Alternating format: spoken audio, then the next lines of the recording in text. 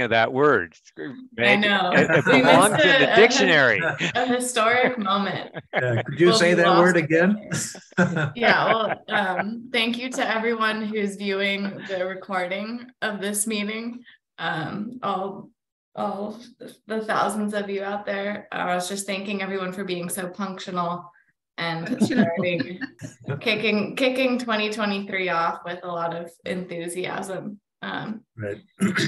So it looks like I will go ahead and call us to order because I see everybody's name on my screen and almost everybody's face. So it's nice to see you all, and let's get started.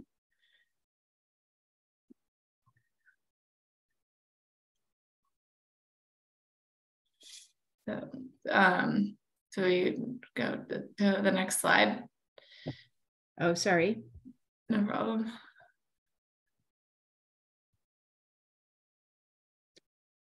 No. Okay. We did roll call. We did roll call. Does anybody have any comments about the agenda, or would anyone like to motion to approve it? I'll make a motion to approve it. Second. Thank you, Tom. John? Aye. Kira? Aye. Jacob?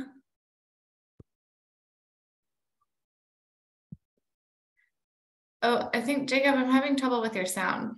Yeah. Yeah, your mic's not working, but I saw his mouth move. Yeah, I can see that you unmuted. I did too. Yeah, there you go. Okay, we've got a visual eye, I believe. Jacob, Richard, Aye. Tom, Aye. and wait, did I get Michelle? Michelle? Aye for me. Okay, and I am an aye as well. And I will just note on the materials, I apparently had sent out the not quite finished file on the item 6B. So I sent that about an hour ago. So right.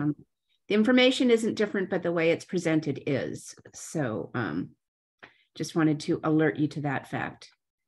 Thank you, Carrie. Yeah, hopefully everybody had a chance to look that over, and thank you, John and Richard, for putting that together. I think it's really well done. Okay, any announcements from staff, Carrie? No, I don't think so.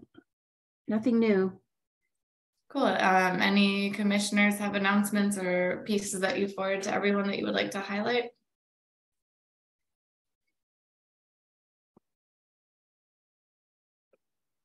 Okay. You did receive some materials from both Michelle and Richard. So yeah, just a quick summary of because it's 2 packets I sent, which one is sending a monthly news items that I come across while I'm doing my work on climate change issues, and there was something about plastics, I think, in this last packet, if I remember right, that I sent around, and toxics, levels of toxics and things like that. I think that's actually raises a question about we may have to reevaluate our recycling policies. Because Davis takes just about everything, and it may not be worthwhile to do that. The other thing that I sent around was a whole bunch of news articles about natural gas stoves and indoor air quality, which you might want to read. And so I tried to pick up a range of viewpoints on that I came across. Interesting reading it. It's looking also, I think Michelle sent around the Bay Area AQMD's proposal to phase out gas furnaces and water heaters in their rules. So that could be something that we're maybe looking at as well up here. If I could add on to that, if you want the 10-minute introduction to this issue, PBS NewsHour did a story this week, and it's available on YouTube. So if you do a search on PBS NewsHour and gas stoves, you'll find a nice piece. Awesome. Yeah, I feel like I've been noticing generally more media attention to gas stoves. recently and kind of raising public awareness. So it'll be interesting to see if that influences the public kind of reception to those measures and the cap moving forward, now that it's kind of becoming more of a mainstream topic of discussion. Are there any other announcements? And Jim, do you have any announcements? I see you have joined us as well. So welcome. No, I'm just here for the cap update. Awesome. Okay, sounds good. I think with that, we can go to public comment. Let's see if anybody's here. We have 2 attendees. So if either of you would like to make a public comment, please feel free to raise your hand. All right, not seeing any public comment. You can go to the consent calendar, which is just approving our minutes from November. Does anybody have any comments or changes they wanted to make to the November minutes? Yeah, one thing I think should be noted is that that Meg and I prepared a draft introductory letter. I don't remember seeing that in the minutes. I honestly read them somewhat quickly, but that probably should be included in the minutes. It doesn't mention that the 2 of you did it, but it says that since the letter was not required before going to city council, that you would discuss it at a later meeting. Yeah, right. And I just wanted to note that we actually did come to the meeting with a draft letter. Okay. I will add that. So that they know that we actually worked on it. Yeah, okay. Thank you, Richard. Any other comments?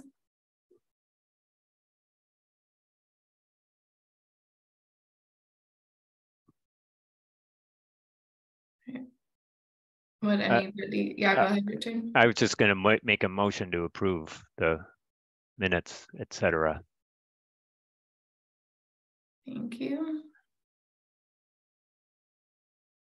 I'd make that motion. All right, sounds good. John? Abstain. Kira? Aye. Richard? Aye. Jacob? Aye. Michelle? Aye. Tom? Aye. And I am an aye as well. And just as a point of order, John, I know you know this, but you do not have to have been at the meeting to vote. You do not have to abstain if you were absent. I do know that. However, I usually take the approval at the following meeting as a recognition that the minutes properly convey what happened at the meeting. So that's how I usually think of it. Right. The only time it really comes up as being important is if there isn't a quorum of people that were at the previous meeting. And then people do not have to have been there to approve the minutes. All you're saying officially is that you've read them, but I know that you knew that already. I was just pointing that out. Okay. Go ahead, Carrie. One other minor point, I have been trying to see participants, and every time I try to find the list of participants, I advance the screen. So you can just keep me up to date on whether anybody has their hand raised, Meg.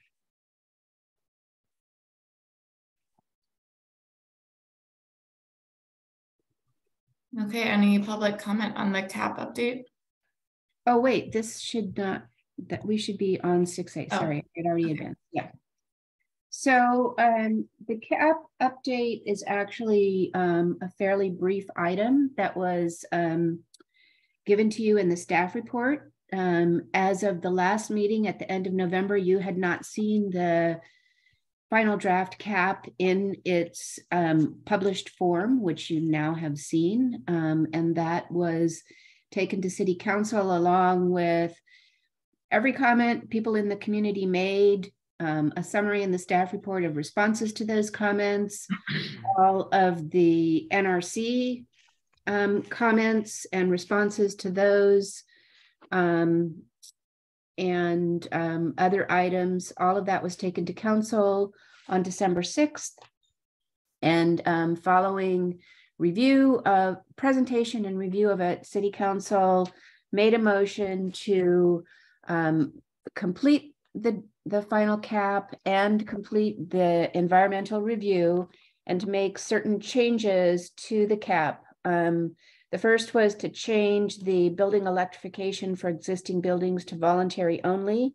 No ordinance to be developed in the coming 3 years at least, and then assess that data to incorporate the Valley Clean Energy procurement acceleration of renewables, to provide more information on transportation demand management, and to look into assessing the existing building stock to see readiness for electrification.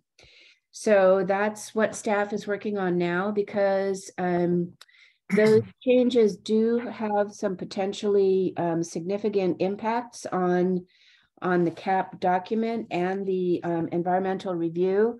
Staff put a hold on completing both of those while we determine next steps before we start making changes. And the main thing is that the Valley Clean Energy data on procurement does not change the 2030 target because that was already incorporated.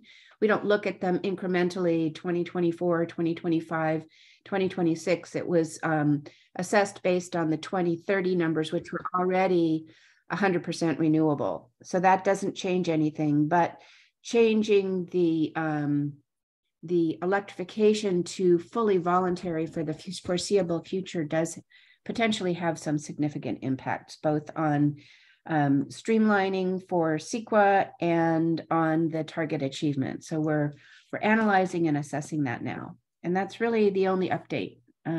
I hope you've all had a chance to take a look at the final document. I think most of you have, and many of you were at the City Council meeting, but we haven't discussed it as a group because we haven't had a meeting since then. So that's it for the CAP staff report. No action requested at this time. Okay, thanks, Carrie. Let's open it to public comment, and then I'll go through and ask for follow-up questions. So if anyone would like to make a public comment on the CAP, please raise your hand or press *9 if you're joining by the phone.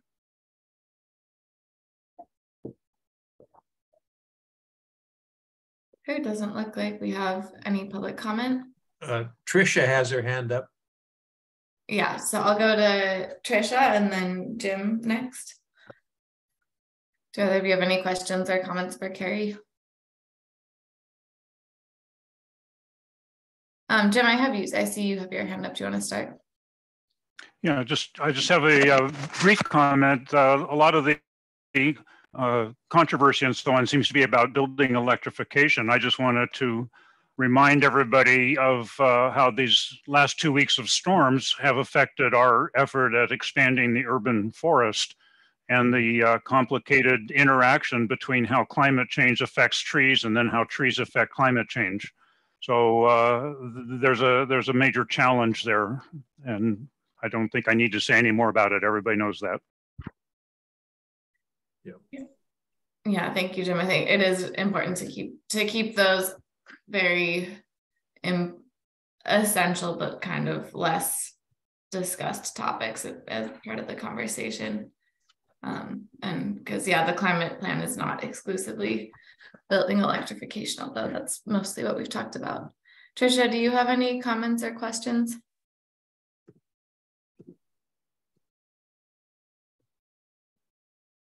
All right, I think I will take that as a no for now, but Tricia, if you want to chime in at any point, feel free to unmute yourself. Okay, and so now ask commissioners. Tom, do you have any questions or comments? No. Okay. Kira? Not at this time. Thank you. John? I had two, and I'll ask them now because they might help us in the next item. Carrie, is there any connection between meeting our 2030 target and whether or not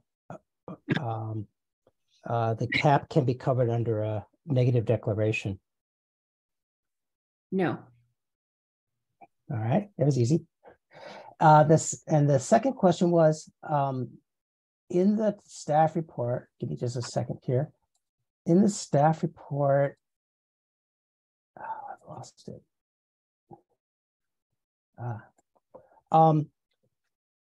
The interpretation of the city council's motion, I just want to get a clarification on it, says that the language regarding building electrification shall focus for the first 3 years on a robust voluntary approach. So I guess my question was about what first 3 years mean. We know that there wasn't going to be anything. The implementation roadmap had a couple of years of developing materials in it. Does the 3 years start after that, or is the first 3 years starting now? The way that it was presented by Dan Carson, who made the motion, was that no consideration of an ordinance or requirements for electrification until after 2026. He didn't say which month of 2026. So that would be 3 years from now at the very least, January 2026. There was a bit of confusion in the cap in that originally we talked about developing the ordinance in 2025, which is when we develop REACH codes is the year before the REACH code goes into effect, which the state energy code goes into effect on the 1st of January of every year. So 2025 would be as you would be developing it and approving it by council, and then it would go into effect on January 1st. So there was kind of some interchange of 2025 and 2026. The motion as recorded was from the city clerk. So yeah, I hope that answers your question. Kind of. It seemed like you said we have a couple of years to develop the next step of the REACH code, and then I was concerned that his motion would be that our REACH code would have to be voluntary for 3 years after that, which would take it up to like 2028 or so. No, we're not. Yeah, we're not really talking about the REACH code here. We're talking about developing an ordinance for electrification. Sorry. No, it's okay. I made things confusing. It was the cap that sort of tied the electrification and the REACH code because of the convenience of the timing. But this particular action does not mention the REACH code. There is another action to keep updating the REACH code as it comes along. I think that's like BE4 or 5. BE4, I think, is about the REACH code, which is somewhat separate. So. Okay, thank you. Mm-hmm. And did you have another question? That was the second one. That was 2. Oh, okay. Got it. Richard? No, I think John got it. I do have to say that the council motion was quite ambiguous. And the council member who made it is no longer on the council. So we are in some ways going off of what we make of it. Well, we wanted to make sure we had the correct language, so we asked the city clerk to provide it. That is what she provided. The only reason it was ambiguous is that part of the motion was during discussion, and then finalizing the motion was kind of like, yeah, that. And so right. Then the vote was also confusing because the mayor at the time, Lucas Frerick, said, all in favor, aye. And then he said, any opposed, no. And I thought that was no, there's no opposition, but it actually was, he was opposing the motion. So the vote was 4-1. So 3-1. 4-1. Oh, that's right. It was 4-1. It was 4-1. Sorry. Yeah. The cap, Josh Chapman did not abstain from the cap. That was a different item. No, I was forgetting Lucas was still on the council. Yeah. So they're down to 4 now. Anyway, I think that the motion is now pretty much set in stone, and I think we understand the meaning of the 3 years is anytime after 2026. And of the various potential ways to respond to it, one is to have a cap that does not meet our 2030 target, which there is no rule that says you can't do that. So that is one potential approach. And we've looked into, are there impacts of that? And right now, there's no grant funding impact that we've been able to determine. There's no, like state hammer coming down saying you didn't reach your established 2030 target. So we just have to decide, internally what the response to this is going to be. And the reality is, if that's the way we're approaching it, we very possibly won't meet our targets, and that's the reality. But we are intending to do an update in the next 2 to 3 years, so that can be reassessed after we do the data assessment. So the biggest impact so far has been the delay, because we put everything on hold. We were going to release the negative declaration in December for public review, but we didn't want to do that until we have this resolved. So it's another little blip, another little delay, but I think nothing, that's it. Jacob?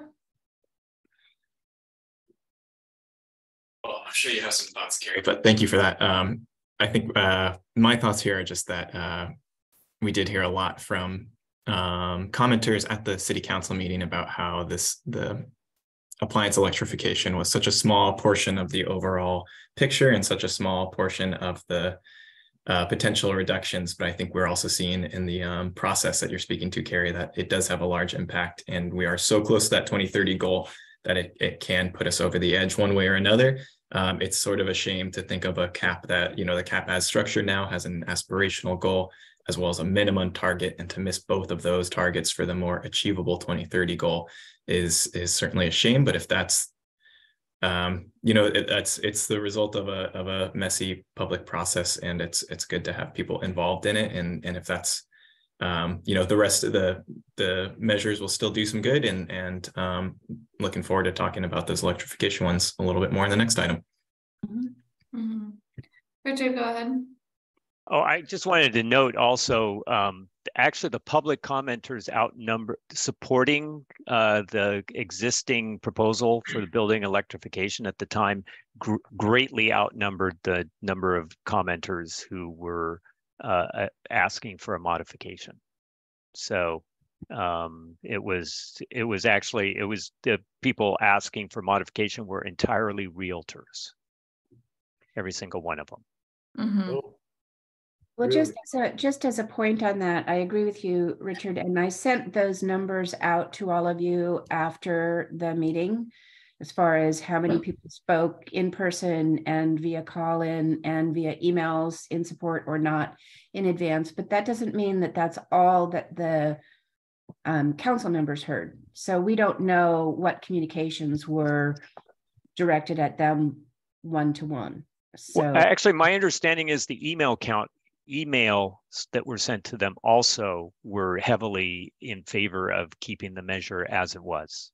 The emails that went to the city council email, but what I'm saying is that doesn't mean that Dan Carson didn't personally get, many calls, or we don't know what the council members heard themselves, and it's not really significant. This is they can make their decision based on their expertise and what they want to do. So I wanted to make it clear that there wasn't some universal outcry for no, there was modifying. Not.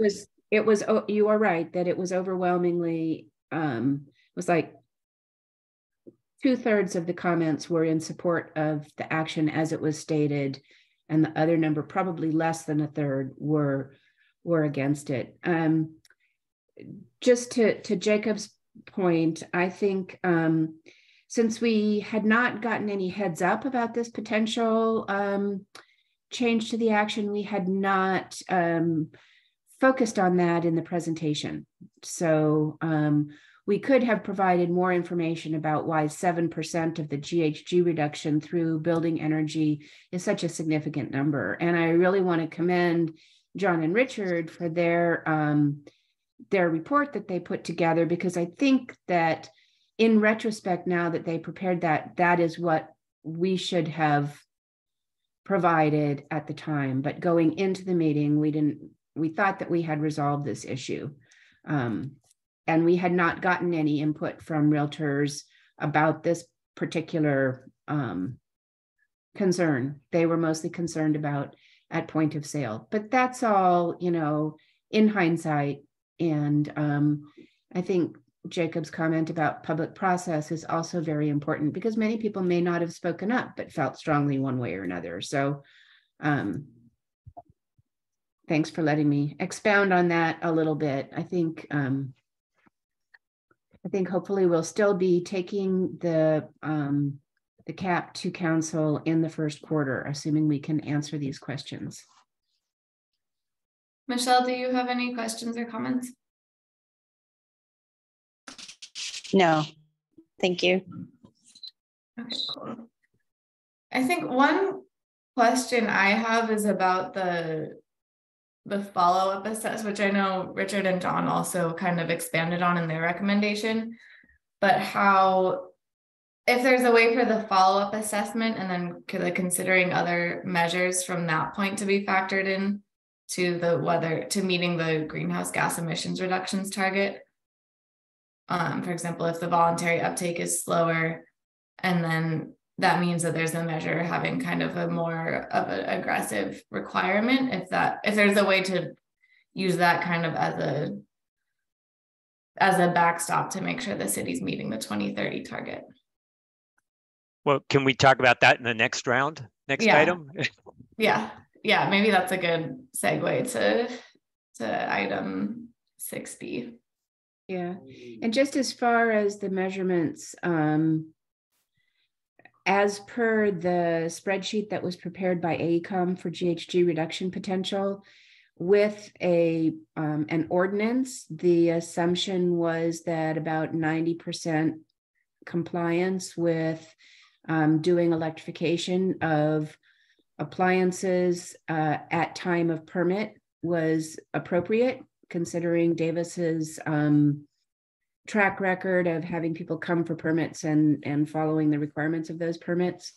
Whereas the number for compliance with the voluntary system is drastically lower. And we have to use appropriate numbers that can be supported. So that's why it makes such a big difference. But in response to your comment, Meg, I think that if after 1 to 2 years, we see that voluntary compliance is higher than the numbers we can support theoretically for compliance, then we would know that. And if they're not higher, if they're down in the 10% or lower, as we're looking at now, then we would know that the only way to make this change in Davis would be to do some kind of ordinance. So. Yeah, that makes sense. Yeah, go ahead, John. So, Carrie, do you happen to know, or have you calculated what compliance under a voluntary program, what compliance rate is needed in order to just meet the target? Because with 90%, we're a little bit over, so I guess we can go less than 90%.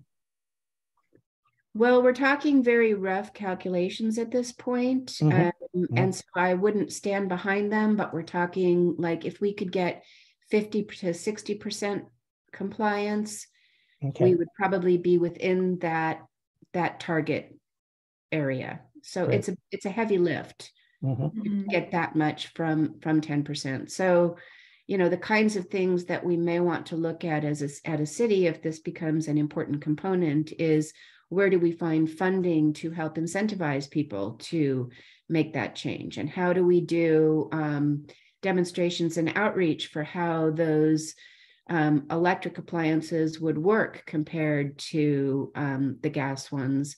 There's a number of things that can be done, but again, all of those percentages that I'm quoting are rough estimates at this point.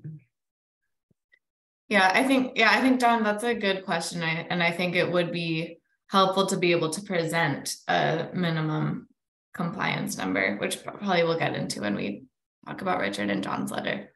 But I think calculating it that way and kind of being able to say this is the break even, and if there isn't this compliance requirement, then it should be mandatory, instead of kind of making, I don't know, it could be kind of a more straightforward response compared to making assumptions about what the voluntary uptake will be.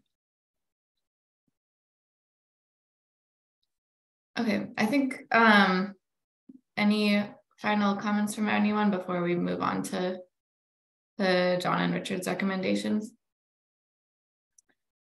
Okay, probably not. So yeah, John and Richard, the floor is yours if you want to kind of walk us through your letter, and then we can discuss it.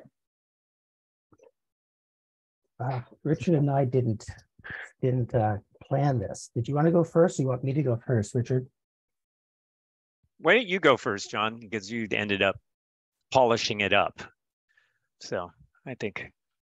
All right, and I'll try to also boil it down a little bit, because people have seen it, and we're already kind of talking about the issues.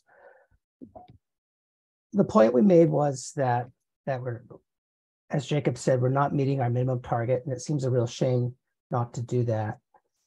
When we put this together, and Richard started this, and I built on it, we actually had thought that the 3-year period would be after some kind of a program started, which is what I alluded to earlier, that it would go out further than Carrie is telling us that it really is going to go. But we were concerned that we've missed the target, and seemingly unnecessarily. As Richard pointed out, that there's a lot of houses in town that are already set up to be able to easily accommodate electrification. I mean, they have a big enough, the main issue is this panel. They have a big enough electrical panel. And for them, the switchover is very simple. Whereas for others, many others, my house included, I have a smaller panel. It's more expensive, more complicated, more time consuming because of PG&E's lack of capacity. And so that there's a real issue, a difficulty with electrifying houses with those smaller panels. And smaller panels are also the older houses, as I point out in the memo. They're the older houses, which are liable to be in the perhaps less affluent parts of town. So Richard's proposal was that since we heard public comment was always about cost and delay, which are not associated with the 200 amp panels, why don't we move forward and make the 200 amp panels mandatory and leave the others as voluntary. And in that way, we would recapture some of that lost compliance and get ourselves closer to the target without, putting an excessive burden on folks who are involved in this switchover at their house. So I think what we're looking for is a recommendation from the NRC back to City Council, asking them to reconsider a part of what they recommended to city staff. I don't think in that conversation they were realizing that by making this change, they were going to miss their targets. And I think that might have had an influence on their thinking had we been able to point that out at the time. I think that's the guts of it. Richard, do you want to add something?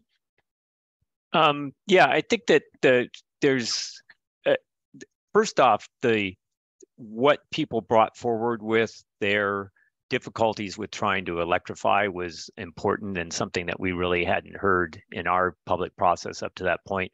But it really was apparent to me that it was this problem with the inadequate facilities, and And I had realized that there were actually a number of houses. It may be as much as half of the houses in Davis, and maybe more, actually have 200 amp panels after the building boom that began in the late 80s.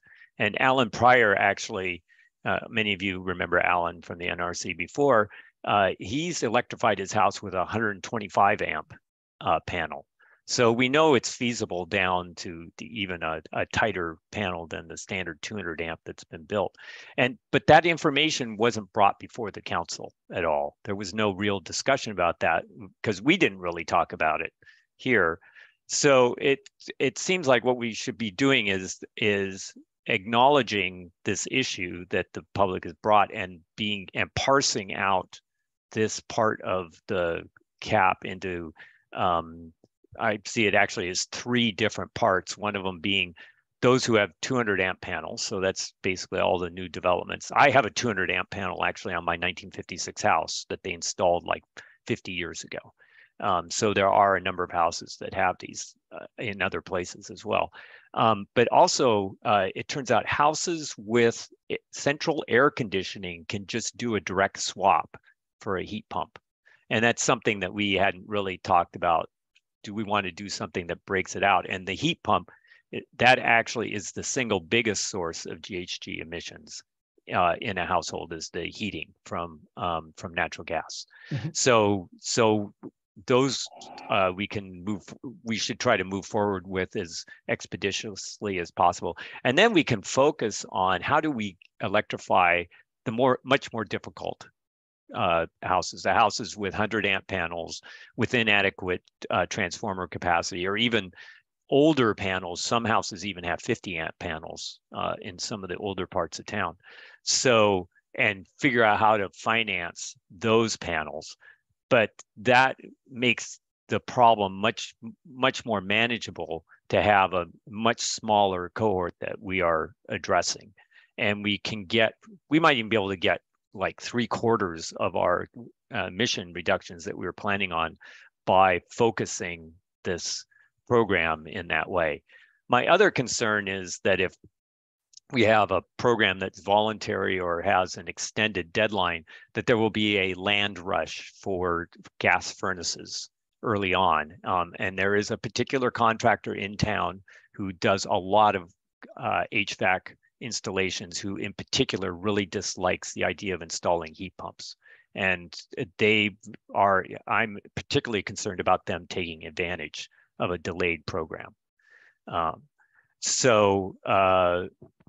That I would like to see us trying to figure out how to move as much of this forward as quickly as we can. I think also the change in the city council is going to make them more receptive, perhaps, to this issue and a further discussion of it, especially if we can provide them more information than what anybody had prepared going into this. I mean, we just didn't see this coming, any of us, until at the last minute. So I think that we can come up with a much more, a better developed program that will be much more likely to succeed. So that's my thoughts, and that's why I wrote this out in response. We should clarify a little bit and correct me if I'm wrong about this, Richard, the document that you received in the packet, which is rather technical and sounds almost like the start of an ordinance, was the initial attempt to address this issue, but that we'd like to submit that as input to staff when considering this issue. But we're not asking NRC to look at that document and adopt it in whole or even, in parts. We're looking for more of a recommendation of a sense of the NRC recommendation back to City Council on this issue. Right, and we crafted a shorter memo, and I can't, for some reason, I can't find the version that you sent around. Carrie sent it around just before the meeting. Okay, I might not have seen. I haven't seen that actually. I'm not sure I got it. It was just before the meeting. Okay. Yeah, I'm looking at my emails right now and I'm not seeing it in here. So It was a reply to the other emails. So we had 3 emails and one had the agenda items, and then the second said panelist invitations had been sent out, and the third had the updated document. yeah, I'll have to look to see, because I just as I was looking at the original one that was sent, the longer one. 5:29 this afternoon. Yeah, I'm just not seeing it in my inbox. I'm not sure where it is. I don't know if it got caught in my spam or anything, but I'm not seeing it. Okay, so let's move on. Do you want me to share that on the screen? You know what it is, Richard. You helped. Yeah. You created it. So did anyone else not receive it? Okay, so. Okay, sounds good. Also, I saw Stephen had joined us. Welcome, Stephen. And before we move on, did you have any comments or questions about the cap? Well, feel free to chime in whenever you would like. Does anybody have any questions off the bat for John and Richard about the recommendation? Go ahead, Tom. John and Richard, I was just curious about upgrading electric panels. About what kind of costs are we talking about? What would it cost to do that? I have a personal reason to ask it, because if I electrify totally, I will have to do that. But what kind of cost do you think it would be? So there's actually ways around some of the issues that people have with totally electrifying. So if you have actually a 100 amp panel, there are switches that you can install so that you can switch back and forth between like a dryer and other and running an EV, for example. That's a common switch. I can't remember what the name of it is, but there's somebody's actually installed it in Muir Woods, Muir Commons on their panel, and I've heard of others doing it as well. And so it actually, the panel, how much you have to upgrade the panel depends on how using some of these other methods. What neighborhood do you live in? I live in East Davis, north of the cemetery. Okay. And the house is 52 years old. Yeah. Yeah. So yeah, you probably definitely have an older one. So the panels can cost between $2,000 and $5,000 to install for an upgrade. One thing is also you can do it in stages. Do you have central air conditioning? Yes. Yeah. So you can you have one slot there already for a heat pump. Yes, we have a heat pump water heater and a heat pump heater in the room that I'm sitting in right now. Uh-huh. So I mean, we are totally maxed out right now. Uh-huh. Oh. Wow. Well, the federal infrastructure law is supposed to have some money to also help rebates on panels as well as the heating equipment itself. Yeah. Yeah. Just another thing I was just curious about, back to the two of you, the people who are fighting against this electrification idea, are they doing it just because they don't want to be told what to do, or because they don't think it's necessary, or just what is your sense of why people are having issues with this? Well, given that all of the people who spoke were realtors, I believe that their sense was that it's a potential expense for people who are going to sell their houses, because often people get permits at the time that they sell their houses. They've done something and then they go and they file for a permit, and so they see this as something that's going to be coming out of the equity of the people who sell their houses. That's probably the biggest thing. some of it is coming from people who that would prefer that it be entirely voluntary, but I have to say that for something like this, the voluntary compliance rate is going to be very low. I do not expect high voluntary. This is not like you're setting out your recycling can. This is a much bigger effort for people to do. And so it's going to take a push for people to do it. They're not going to do it just because they want to. And there's also a problem that we locally can't raise enough money to probably have everybody electrify. I mean, I have to take a step back for a second. There is Cornell or Ithaca has actually gone out and is financing electrification of a housing stock that is just as old or older than what we've got. And so they are making this effort as well, and they figured out a way to finance it with some private financing, which is something that probably we should look at more closely of how Ithaca is doing this.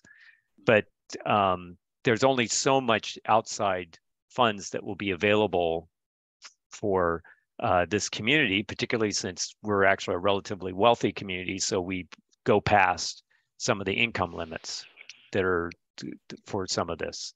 So we're going to have to give some push in order for people to comply with this. It's not something that we can count on people to do out of the goodness of their heart. It is, people are going to have to we're going to have to push people a little bit out of their comfort zone in order to move forward. I think that once they move forward, it's probably unlikely that they'll notice much difference. I know my brother-in-law installed a heat pump in Seattle on his own. He's a very handy person. And he swapped out an oil-fired furnace for a heat pump. And he says he never runs the resistance component of the heat pump up there. And it's much colder there than it is here. So it's, I think that sort of thing, people are very happy with their induction cooktops. It doesn't take special pans. It just means you can't use aluminum pans. Everything else works on an induction cooktop. Your standard steel pans work. So this is, there's a couple of pieces of mythology out there that we need to overcome as well. But I think that in general, people are going to be just as happy after they electrify as they did before. And I want to note too that when the power went out, my gas appliances did not work. My stove, I could get my stovetop to go, with a hand lighter, but nothing else worked. And I easily could have just pulled out my camp stove if I needed it for that period of time to cook. And not a hard thing to overcome. So, well, I don't think we can speak directly, perhaps, to the motivations of the folks speaking in front of council, but sure enough, this extra cost is going to be an issue for people in town if you have to upgrade your panel. And then there's this extra component of it, the job being more complicated by the fact that you have to interface with PG&E. And you heard some of the public comments, people waiting months and months to actually get their new panel approved and installed from the utility side. So it's a concern that really needs to be considered here. Mm-hmm. Stephen, go ahead. Thank you. I'm sorry, I apologize for getting in late. And Richard, thank you for your reference to Ithaca, New York. I was actually there in July of last summer, and in part to visit my niece in Ithaca, but my late uncle, Glenn Brewer, worked for General Electric for 40 plus years and was involved in the intertie between Oregon and California, the Bonneville Dam and so forth. So kind of an aside. One of the things I saw in the next door traffic was people appreciating having natural gas during the power outages. They at least had hot water and so forth. But maybe you covered this, Richard or John, but there was mention of some sort of device that for those who still have natural gas water heaters that could kick in and generate electricity. Could you maybe restate what you said about that if you did? I didn't say anything in particular about that, other than you have to put a battery, like sometimes you have a battery backup for your computers sitting in your office. You have to put that kind of unit next to your hot water heater in order to run the thermostat. Okay. And you have to be willing to go and install that backup unit and spend the money to do that in order to get something. That's something that some plumbers would be up to date on. I don't know. It's electrical. Plumbers aren't electricians. Got it. Okay. So I don't know. It seems to me that that's kind of a reach for, trying to justify why you need to hang on to a gas heater or a gas water heater. My gas water heater did not work. And my furnace didn't work because the thermostat didn't work without electricity. So, that most people aren't thinking about this added investment for running backup on their on their gas appliances. Right. So our outages in our neighborhood were two. One was about 13 and a half hours, and one 12. And we fired up our fireplace for the first time in 2 or 3 years just for warmth. And so that's a backup, let alone your comment about the camp stove. So we survived. It wasn't as long as some other parts of the town.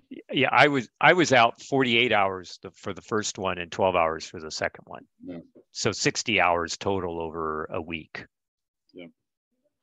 Well, thank you for restating some of what you talked about earlier. Yeah. And one other thing I wanted to point out too is that PG&E just issued a new green book, which it's their guide for how they manage and distribute their existing distribution system. And the new green book is actually changing the criteria and the evaluation process for how they decide to allocate costs for upgrading their distribution system.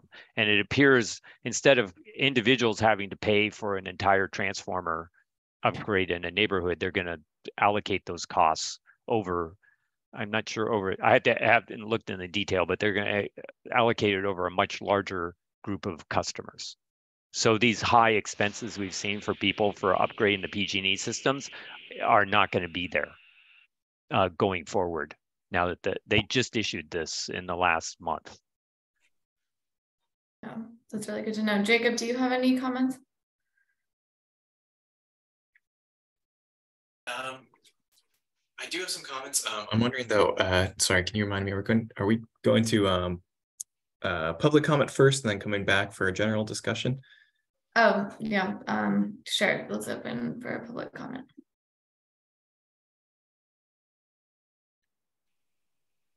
All right, Chris, go ahead. Oh, I have to upgrade you to panelist, sorry. And I am not able to do that. Carrie, can you upgrade? I can see, found a way to get to it. Go ahead, Chris. Hi, everyone. This is Chris Granger from Cool Davis. Listening in both on the last item and then this item, I have several comments. I just I really want to say that I agree so much with Carrie with the surprise of the item coming up in the way the comments came forward at the council meeting, that the staff didn't have all the data and things that and a response prepared for this particular challenge. And that said, I really truly believe that that this proposal to kind of go back to the council and reconsider some of this is what could be thought out and presented with other data including just basic information about what's in the Inflation Reduction Act and is available to people in our community right now. And that could really, it might have its impacts on the decision. And so I guess I would encourage the staff and the NRC to think about how you might go about doing that, and how to make that kind of really detailed presentation back to council about really where we are with a voluntary action and what it might mean going forward. I'd like to just add also that we have been in a voluntary action state since 2010. There have been multiple incentive programs to incentivize different actions related to getting off of natural gas and and electrifying our homes. And we have a record here in our community of that. And we should be talking about that as well, because I think Carrie's right that, and several of you have mentioned also that going from this sort of 10% return that we have right now to getting over 50 or 60% is really going to be a heavy lift and very costly to do. The biggest factor is whether or not our contractors are on board to deliver, to be promoting the adoption of electrification. And right now they have no incentive to do that. So anyway, thanks for bringing these ideas forward, and Cool Davis is available to work with you on just reconsideration. Thank you. Thank you, Chris. Okay, and I think it looks like that is our only public comment. So we can go back to commissioner discussion. Jacob, do you want to kick us off? Sure, thank you. And sorry to throw off the order of things there. I appreciate it. I always forget. Thank you. But yeah, and I really appreciate John and Richard, you putting this together. I think the level of detail here is impressive, and like slicing and dicing this issue between the existing capacity, I think is a really promising direction to take it. I think this directly responds to a lot of the worry we heard about, like from a lot of the commenters in different areas of the time it takes to upgrade those panels, the cost that it takes to upgrade those panels. And so I think splitting it in this manner makes things like, I think this is a convincing kind of way we can do it that will get us closer to achieving those targets, but also responding to some of these concerns specifically regarding costs. I also, our conversation today about some of those costs is timely because about like 5 hours ago, the Instagram account for the president started posting a bunch of facts on this stuff. So you can get $600 in your 2023 tax credit if you upgrade your panels and are below a certain income level. And they're doing like a series of these things. So our timing with this conversation, I think, is very unique, because as Meg also led with this, the gas appliance thing is also getting some heat or becoming a bigger issue as folks are also identifying how harmful it is to public health. So I think, it's a really, obviously a really important measure in the cap. And I think what you've proposed so far in this as your kind of summary of recommendations at the end of this is a really great place to start. And I think I would support it. I would say, so you have some kind of targets for voluntary compliance. In your recommendations, you're saying, maybe around like 75%. I would encourage, if this is to go to the council, that those compliance targets be based off of quantifiable targets, or like be based off of achieving that 2030 emissions reductions.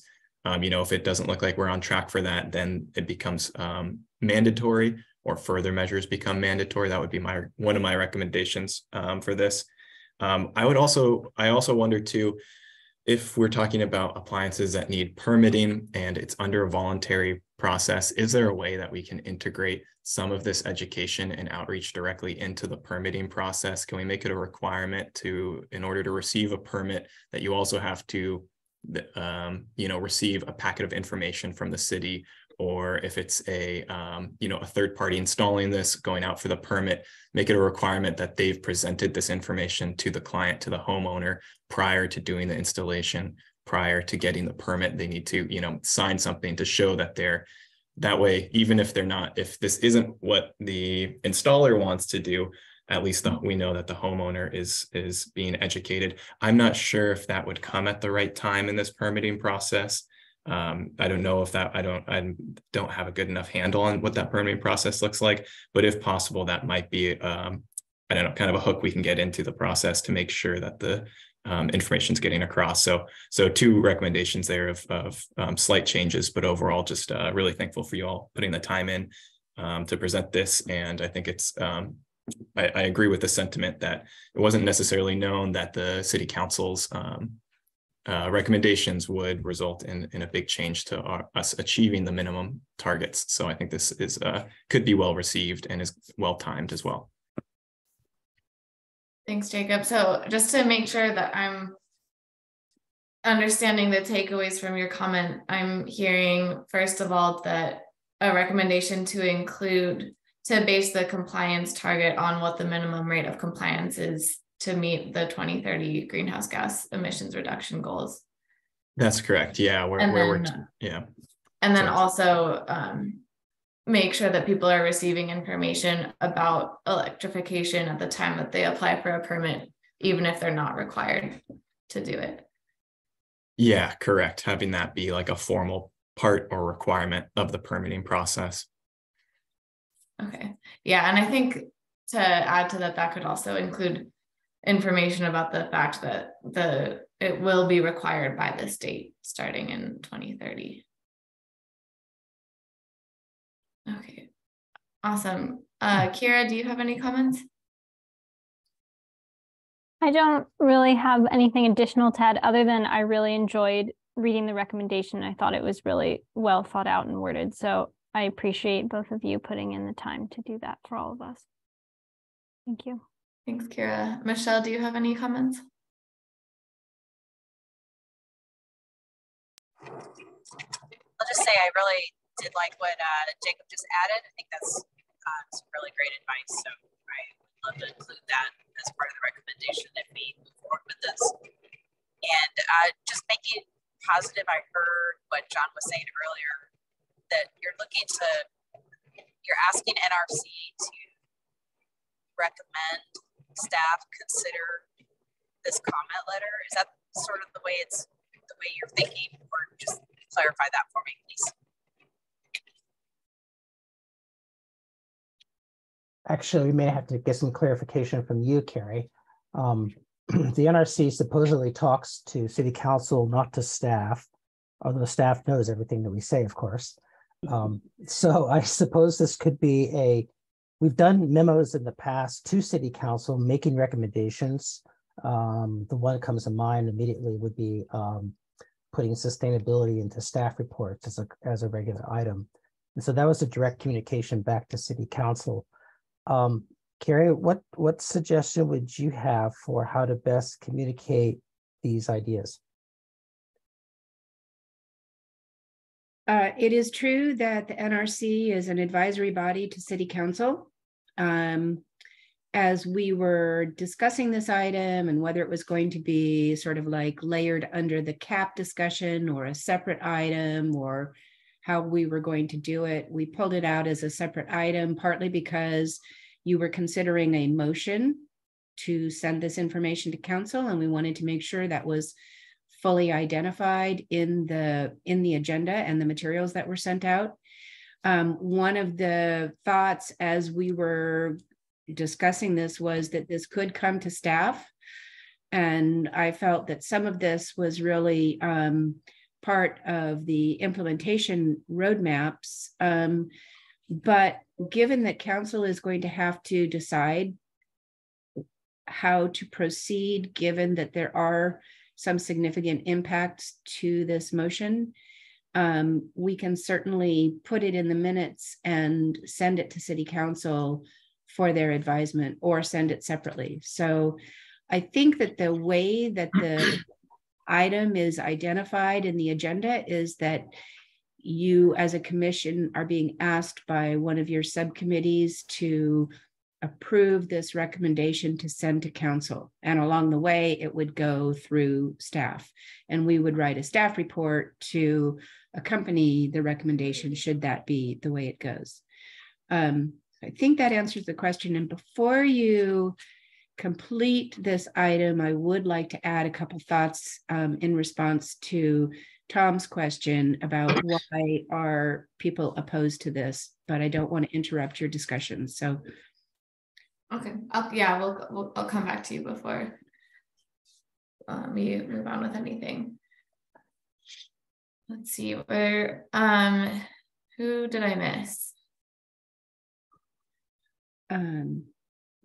Tom, did you have any additional comments? I know you asked questions earlier. No, nothing more. But I'm curious to hear what Carrie has to say. Okay. But I did want to thank John and Richard for their work on this. Okay, cool. I think I just have a couple small. I think I agree with Jacob's comment about the minimum compliance rate. And I think also it would be helpful to add information about what's in the Inflation Reduction Act, in addition to the information that's already in here about PG&E. And yeah, Richard, go ahead. You're still muted. I'm trying to do two things at once. So I have a typed up resolution or motion that I would probably advance, and I can share that in a minute after. I mean, let's get through the discussion and then I can put that up. But to basically as a motion that would move along our memo and send it to City Council and to the staff. Isn't that the motion that you put at the top? Is that the same one, or is it different? Do we have a motion at the top of that one? I can't remember. Yes. Yes. Oh, if we do, then I don't need to add one. Never mind. Okay, so Carrie, do you want to go ahead and tell us your thoughts? Well, I just wanted to sort of as a devil's advocate here. Some of the comments that have been made during this discussion is that the main reasons that people are opposed to this are based on the cost of the upgrades and the time it takes to do them, some information about PG&E, and that it's realtors only. And I don't think that, having looked at the comments earlier on during the public comment process, that really encompasses all of the concerns. And so I just want to caution you that there are a number of people that don't want anybody telling them what to do in their house. There are a number of people that have preferences for different types of appliances, and they don't want to be told what to do. And there's also concern that there would be a differential approach. And this really came up in the point of sale one. Like somebody said, if I want to sell my house, then I have to upgrade, but somebody next to me with the same type of house doesn't have to upgrade. That's not fair to me. So just to be aware, and this doesn't have to impact your discussion or your decision, because I think this is some really good background research, but I think you should be aware that there will be some outcry by people in the community that say, just because I have a newer house or a more adequate panel, then I have to make these changes, but somebody that hasn't upgraded their house doesn't have to. So I think it's important to be aware that there are some strong opinions on this.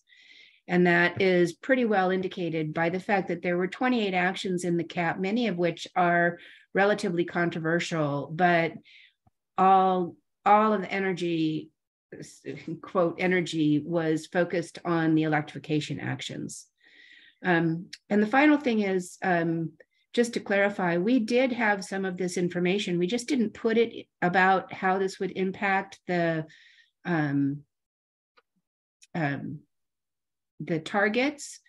but we didn't put it in the presentation because it was kind of in the cap, but not highlighted.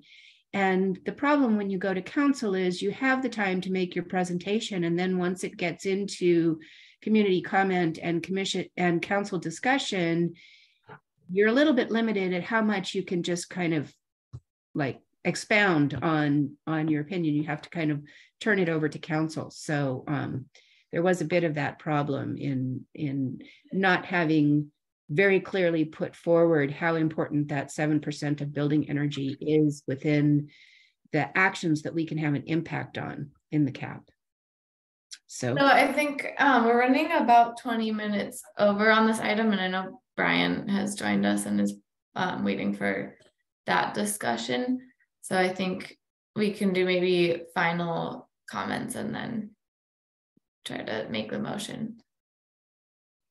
Go ahead, Richard. Yeah, I was just going to say, I recognize there probably will be some resistance. I think that the resistance, even though it will be relatively loud, will be a minority of residents. But I will also point out that people, when they sell their houses, frequently have to make major investments in upgrading their house. And an example is my house, where the seller actually had to give a $60,000 discount for all the things that they had to upgrade in their house to comply with all of the city regulations on buildings. So,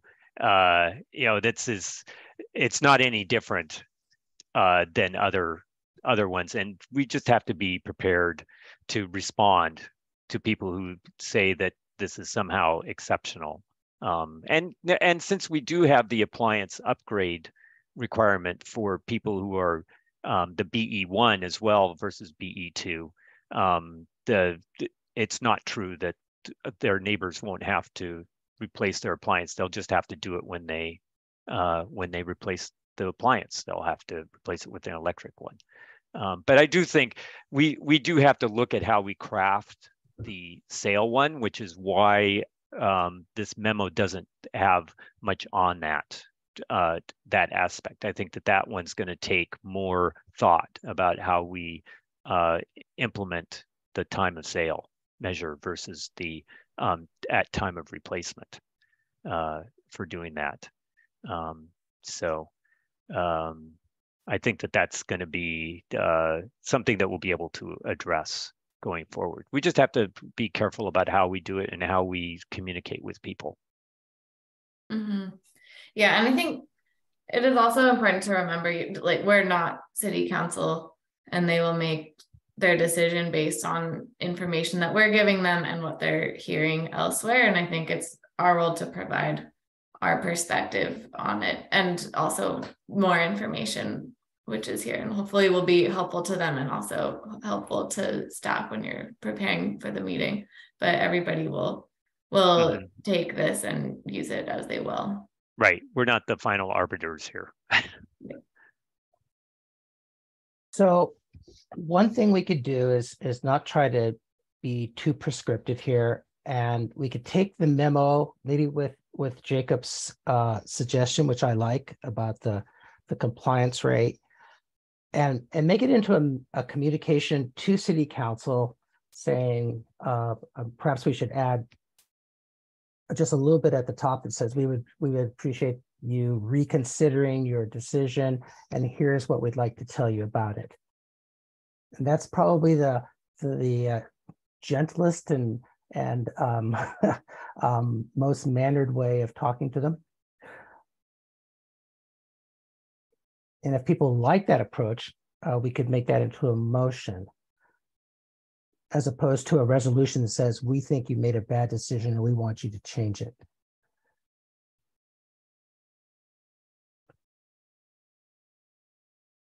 Yeah, I think, okay, yeah, anyway, go ahead, Jacob. I guess that does make sense to me, approaching it as like an informational advisory item, something that we can provide the City Council with context, because Meg, your point is a very valid one, and Carrie, thank you for the context and the reminders there too. It's we are one voice, I guess, in this discussion, and it makes sense for us to fall if our united voice falls a little bit further to one side of pushing the city and the residents to make this step, I think that's okay, because this is the Natural Resource Commission, and objectively, you know, this is a positive step for the environment. So I think it, but we can still we can come out clearly on the side of making the measures stronger while still approaching it in an advisory type tone like you're proposing here, John.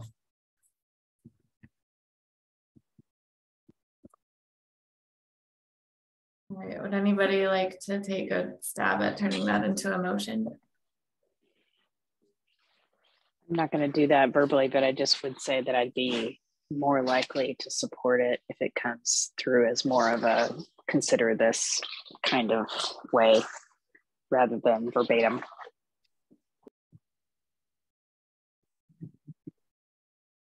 Carrie, can you, would it be helpful to share the document? It's probably just the beginning that we really need to look at, how to get this thing started. I mean, I could show you what I wrote, another proposed motion that's actually pretty gentle, I think. Can I share my screen? Whoops, you're on mute, Carrie. Carrie, you're on, yeah. Is it the same one that went out in the document this afternoon? No, it's a much shorter one. The one that I put at the top, John, remember? It's that yeah, that's what. Okay. That's in today's document. Is it? Okay, I don't have that version for some reason, and I don't have it in the version that you guys sent back to me. So I'm flying blind. Okay, just a minute. Let me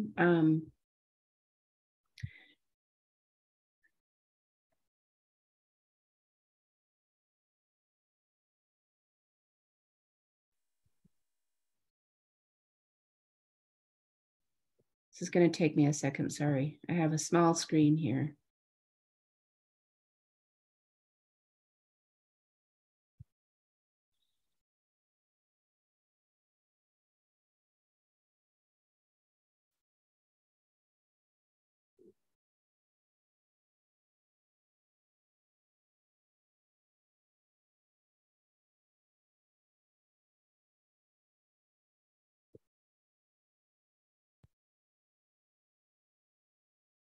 Nope, that's not it.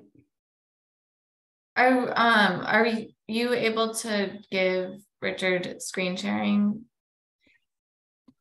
Yeah, here it is. Richard doesn't have the one that we're looking at. John, let's see what Carrie puts up here. It's the one that I'm thinking of. For some reason I'm not able to find that either in my email or on my computer. Just a minute. I have a lot of things open.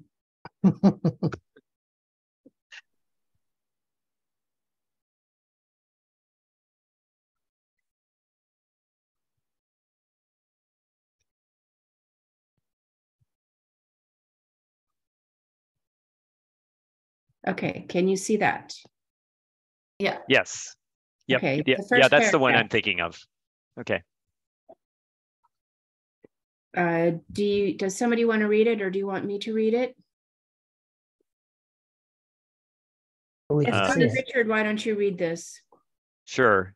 The NRC supports a structured approach to implementing and evaluating actions BE1, replacing gas appliances and furnaces at time of retirement, and BE2, replacing gas appliances and furnaces at time of sale. The description of each voluntary phase should include specific tasks and steps and a specified quantitative benchmark for determining success. In addition, residences with certain characteristics, such as larger electrical panels and/or central air conditioning that are readily able to electrify most or all applications, should be included in a mandated replacement program under Action BE1. And the part I was going to add to this is the NRC is conveying an attached memo which describes in detail a proposed method for implementing these two actions. And that memo would be the rest of this document? Or the other document, The new one, right?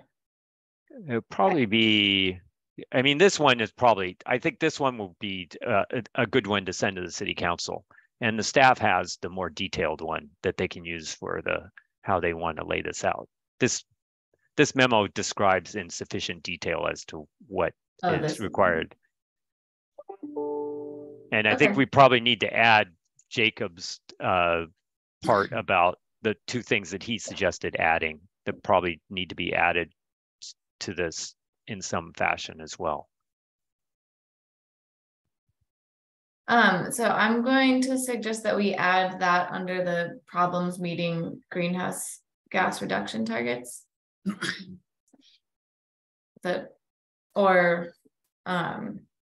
Importance of meeting greenhouse gas reduction targets, maybe. And then that could be where we specify that that adoption rate should be calculated. There's a spot at the end for evaluating the pilot program. Mm.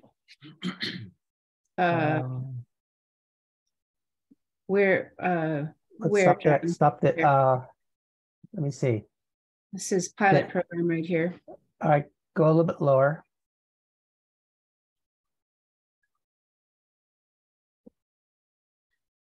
Okay, here, I think NRC suggests, and then I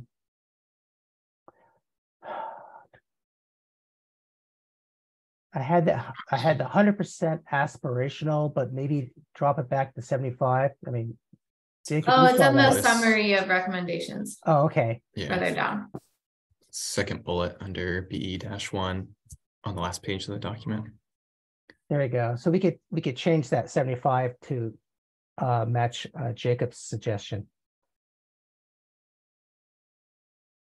But a calculated rate, or a rate calculated to meet the target, would be acceptable. Yeah, like the minimum adoption rate that will still meet the 2030 greenhouse gas emission reduction target. Yeah. Yeah, maybe you should just change it to 60%, which I think covers that. And it's all, like projected. So attaching your rate to a projected, not certain percentage could be problematic. But if you say 60%, we believe at this point that meets it, 50 or 60%, whichever you want to do. Okay, so let me suggest that you say, but a lower replacement rate such as 60% may be acceptable if it meets the minimum GHG target. Yeah, if the city is still on track to meet the right. If the city is still on track to meet the target. Mm-hmm.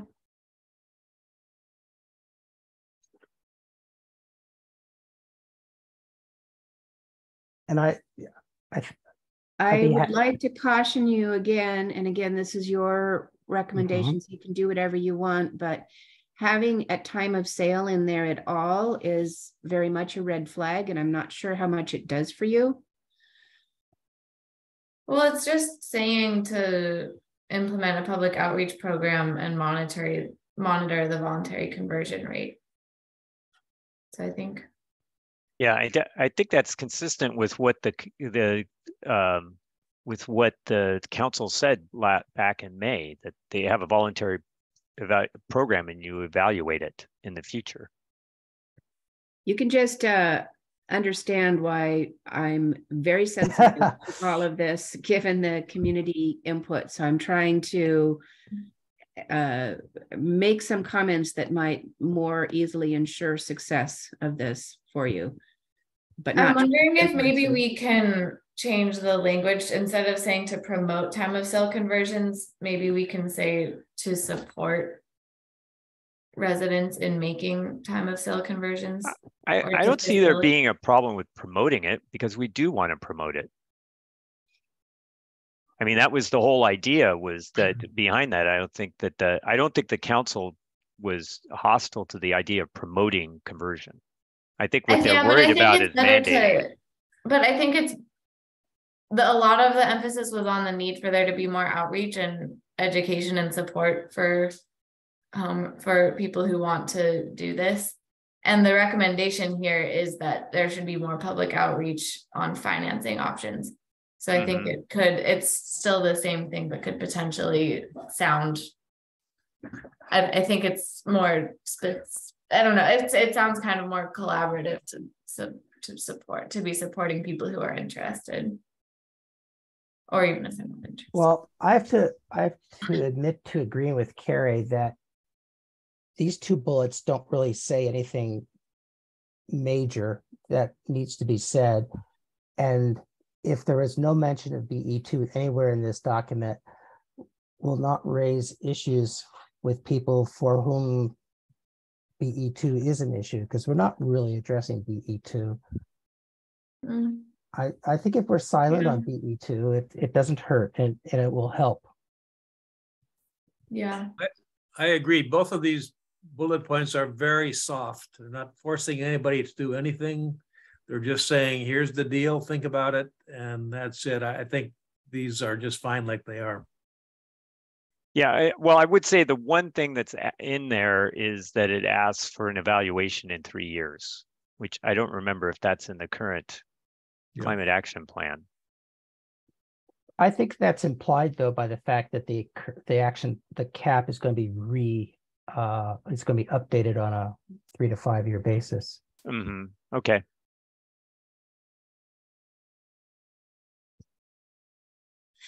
So if this was a motion, I would propose an amendment to drop references to BE2.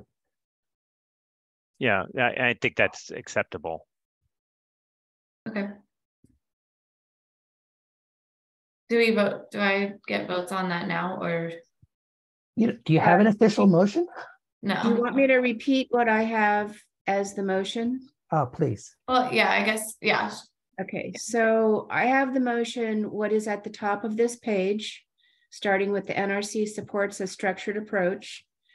And then at the end of that, and take out BE2, reference to BE2, remove that completely. And at the end of the statement, add that the NRC has additional details in a memo.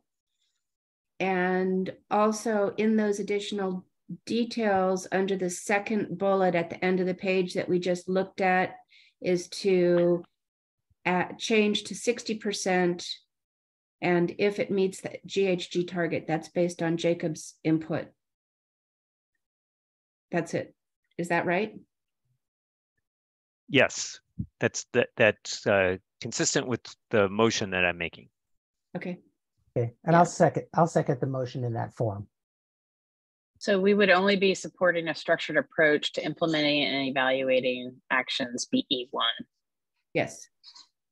And then take out and BE2 and that description. And then the rest of that remains the same. The description of each voluntary phase, blah, blah, blah. And then at the end, the NRC has provided details, and so that those details are the rest of this whole memo, the way it is now, taking out BE2 in every instance. And then down at the bottom, down here, summary of recommendations under BE1, the second bullet, right in this location would say, such as 60%, may be judged acceptable if it meets the minimum, if it projects to meet the minimum greenhouse gas reduction target for 2030, and then take out all the BE2 things at the end.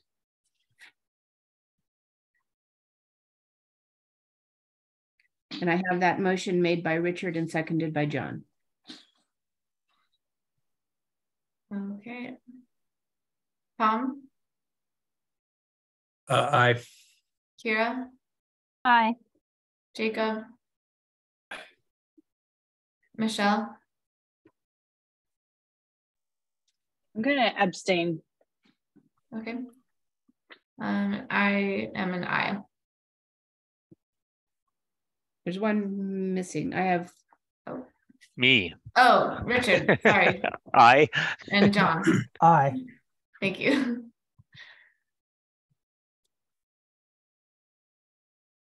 Okay. Okay. Great. Yeah. Well, thank you both again for your work on that. I think it's really, I think it'll be really helpful to have more details and information about that. And Thanks I for your appreciate consideration. finding some kind of specific steps forward to still hopefully stay on track. Is this in slideshow mode? I can't tell. It's in the edit mode, or Okay. what we're seeing your. I think And so. If you just go down, by the way, you did have one, you finished public comment, but you had a public commenter with their hand raised during that discussion. So. okay.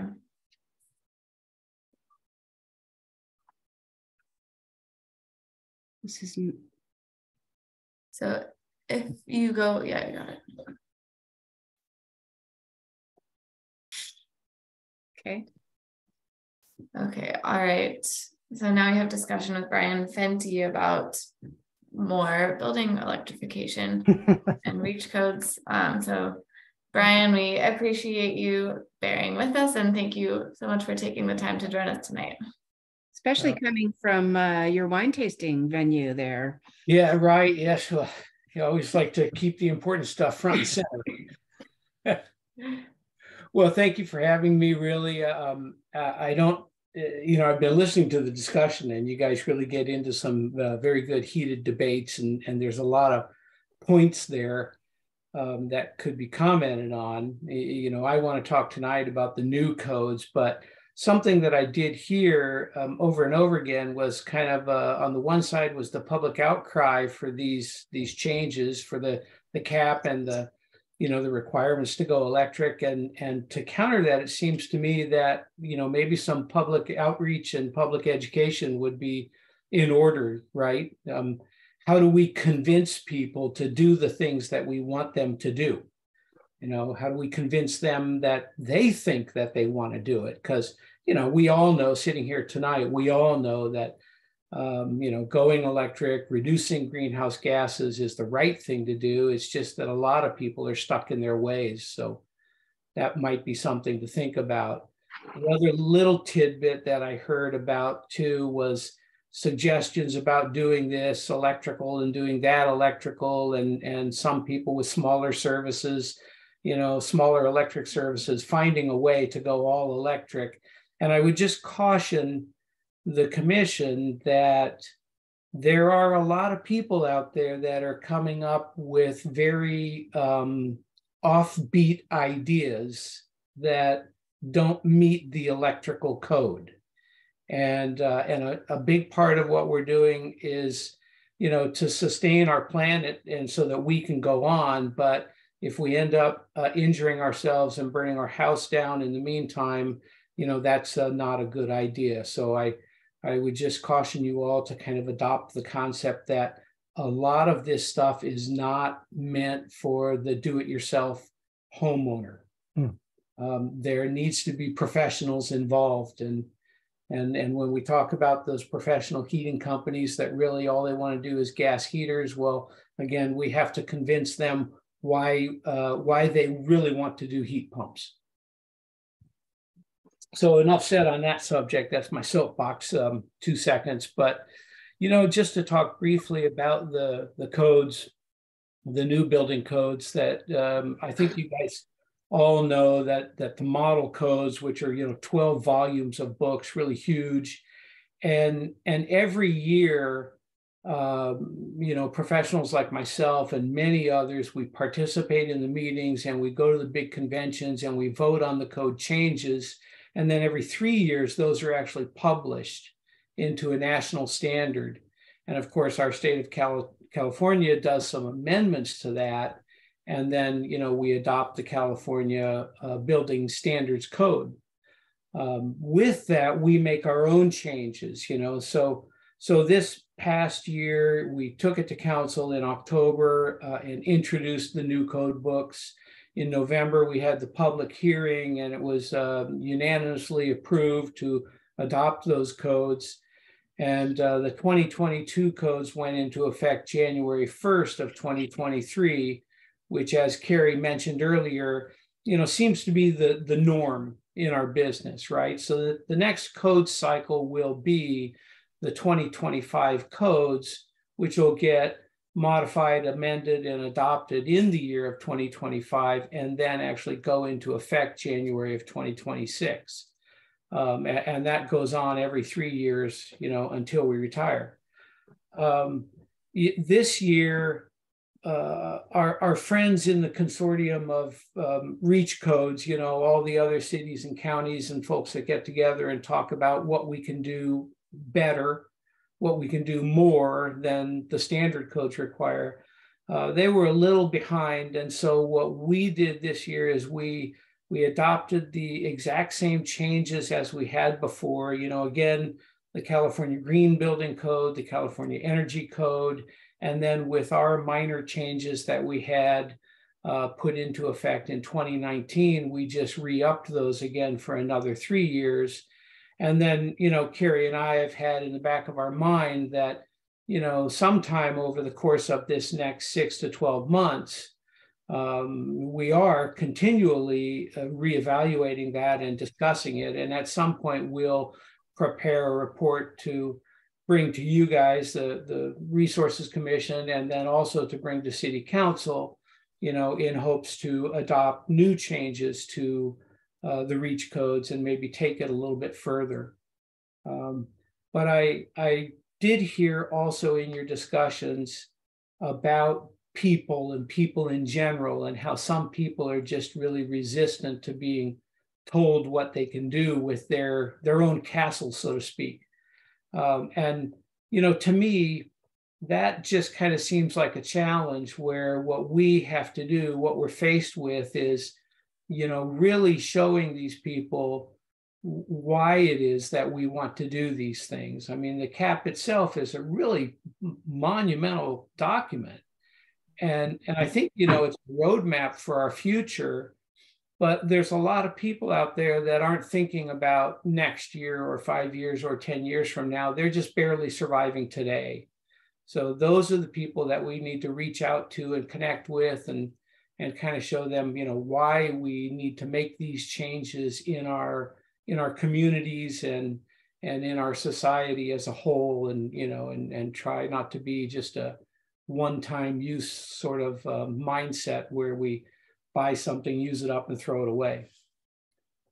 So that's my 2 cents. I don't know, can I entertain any questions about our new codes, what you guys may wonder, or what you may think? Yeah, so I think maybe we'll open up to public comment first, and then we'll hear questions and comments. Chris, go ahead. Oh, do we need to bump Chris up to be a participant first? And Carrie, you are not muted, or you are muted. You are not. Yeah. Okay, Chris, you can speak now. Thanks. Thank you. Thanks, Carrie. First, I want to note that in your last discussion, the document that you viewed was the first time that anybody from the public had seen that. So, and for future processes, you might want to figure out a way to make it at least readable and available for people to, and ahead of the time that they're commenting. So my comments were not made in reference to that document, but to the one that was posted with the agenda. That was an error on my part, just by the way. I thought I had attached that one, but I had attached a previous version. So just in terms of process during the meeting, it would be helpful. I just wanted to ask specifically regarding this question about timing for the next REACH code. It's my understanding that the next REACH code timeframe for the state is 2026. And so when there's this question that I think the staff raised with the council that somehow they would not be within, if we were going to go forward with a new ordinance related to electrification, we wouldn't be able to meet the timeline with the state if it didn't happen. Our work didn't get done before January of 2026. So I just wanted to ask if that's true. I don't think that's an accurate summary. REACH codes can be, and Brian, I don't want to jump ahead of you, but REACH codes can be adopted by cities at any point during the year. Many cities choose to do their REACH codes to be effective at the same time as state codes out of the ease of implementing for staff and community, but there is no requirement that they are done at the same time. So we could do a REACH code in 6 months or a year or on January 1st, 2026. Brian, go ahead if I. No, I think you're 100% correct, Carrie. It really can be done anytime. And, you know, I think the overarching goal of even having a REACH code is just to go a little bit above and beyond, you know, the minimum building standards. I mean, most of the rest of the building codes are a minimum standard. You know, there's a number of avenues that are kind of going further than that. And even when we look at today's code, you know, the 2022 energy code and the green building code and the rest of the codes, everything is gearing towards all electric communities.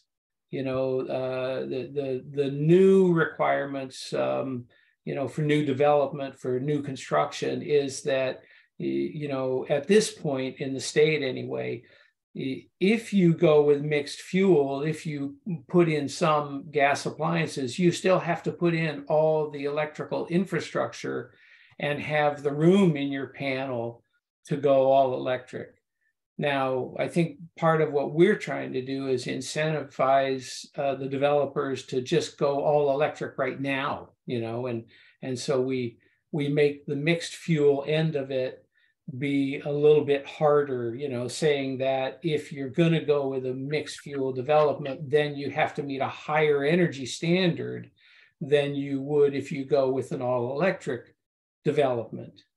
But yeah, Carrie's right. I mean, it can be written anytime. We probably would have taken it with the 2022 code adoption, except the big issue was that that cost effectiveness study that it wasn't done, it wasn't published yet, and you can't do anything above and beyond unless you have the cost effectiveness study to support what you want to do. And it's really hard for most cities, 9 out of 10 cities, to be able to afford to do that on their own. And so I think that's why cities and counties and even the state kind of come together to produce that sort of a document. And then, you know, cities and counties take it further in their REACH code applications. Does that make sense, Chris?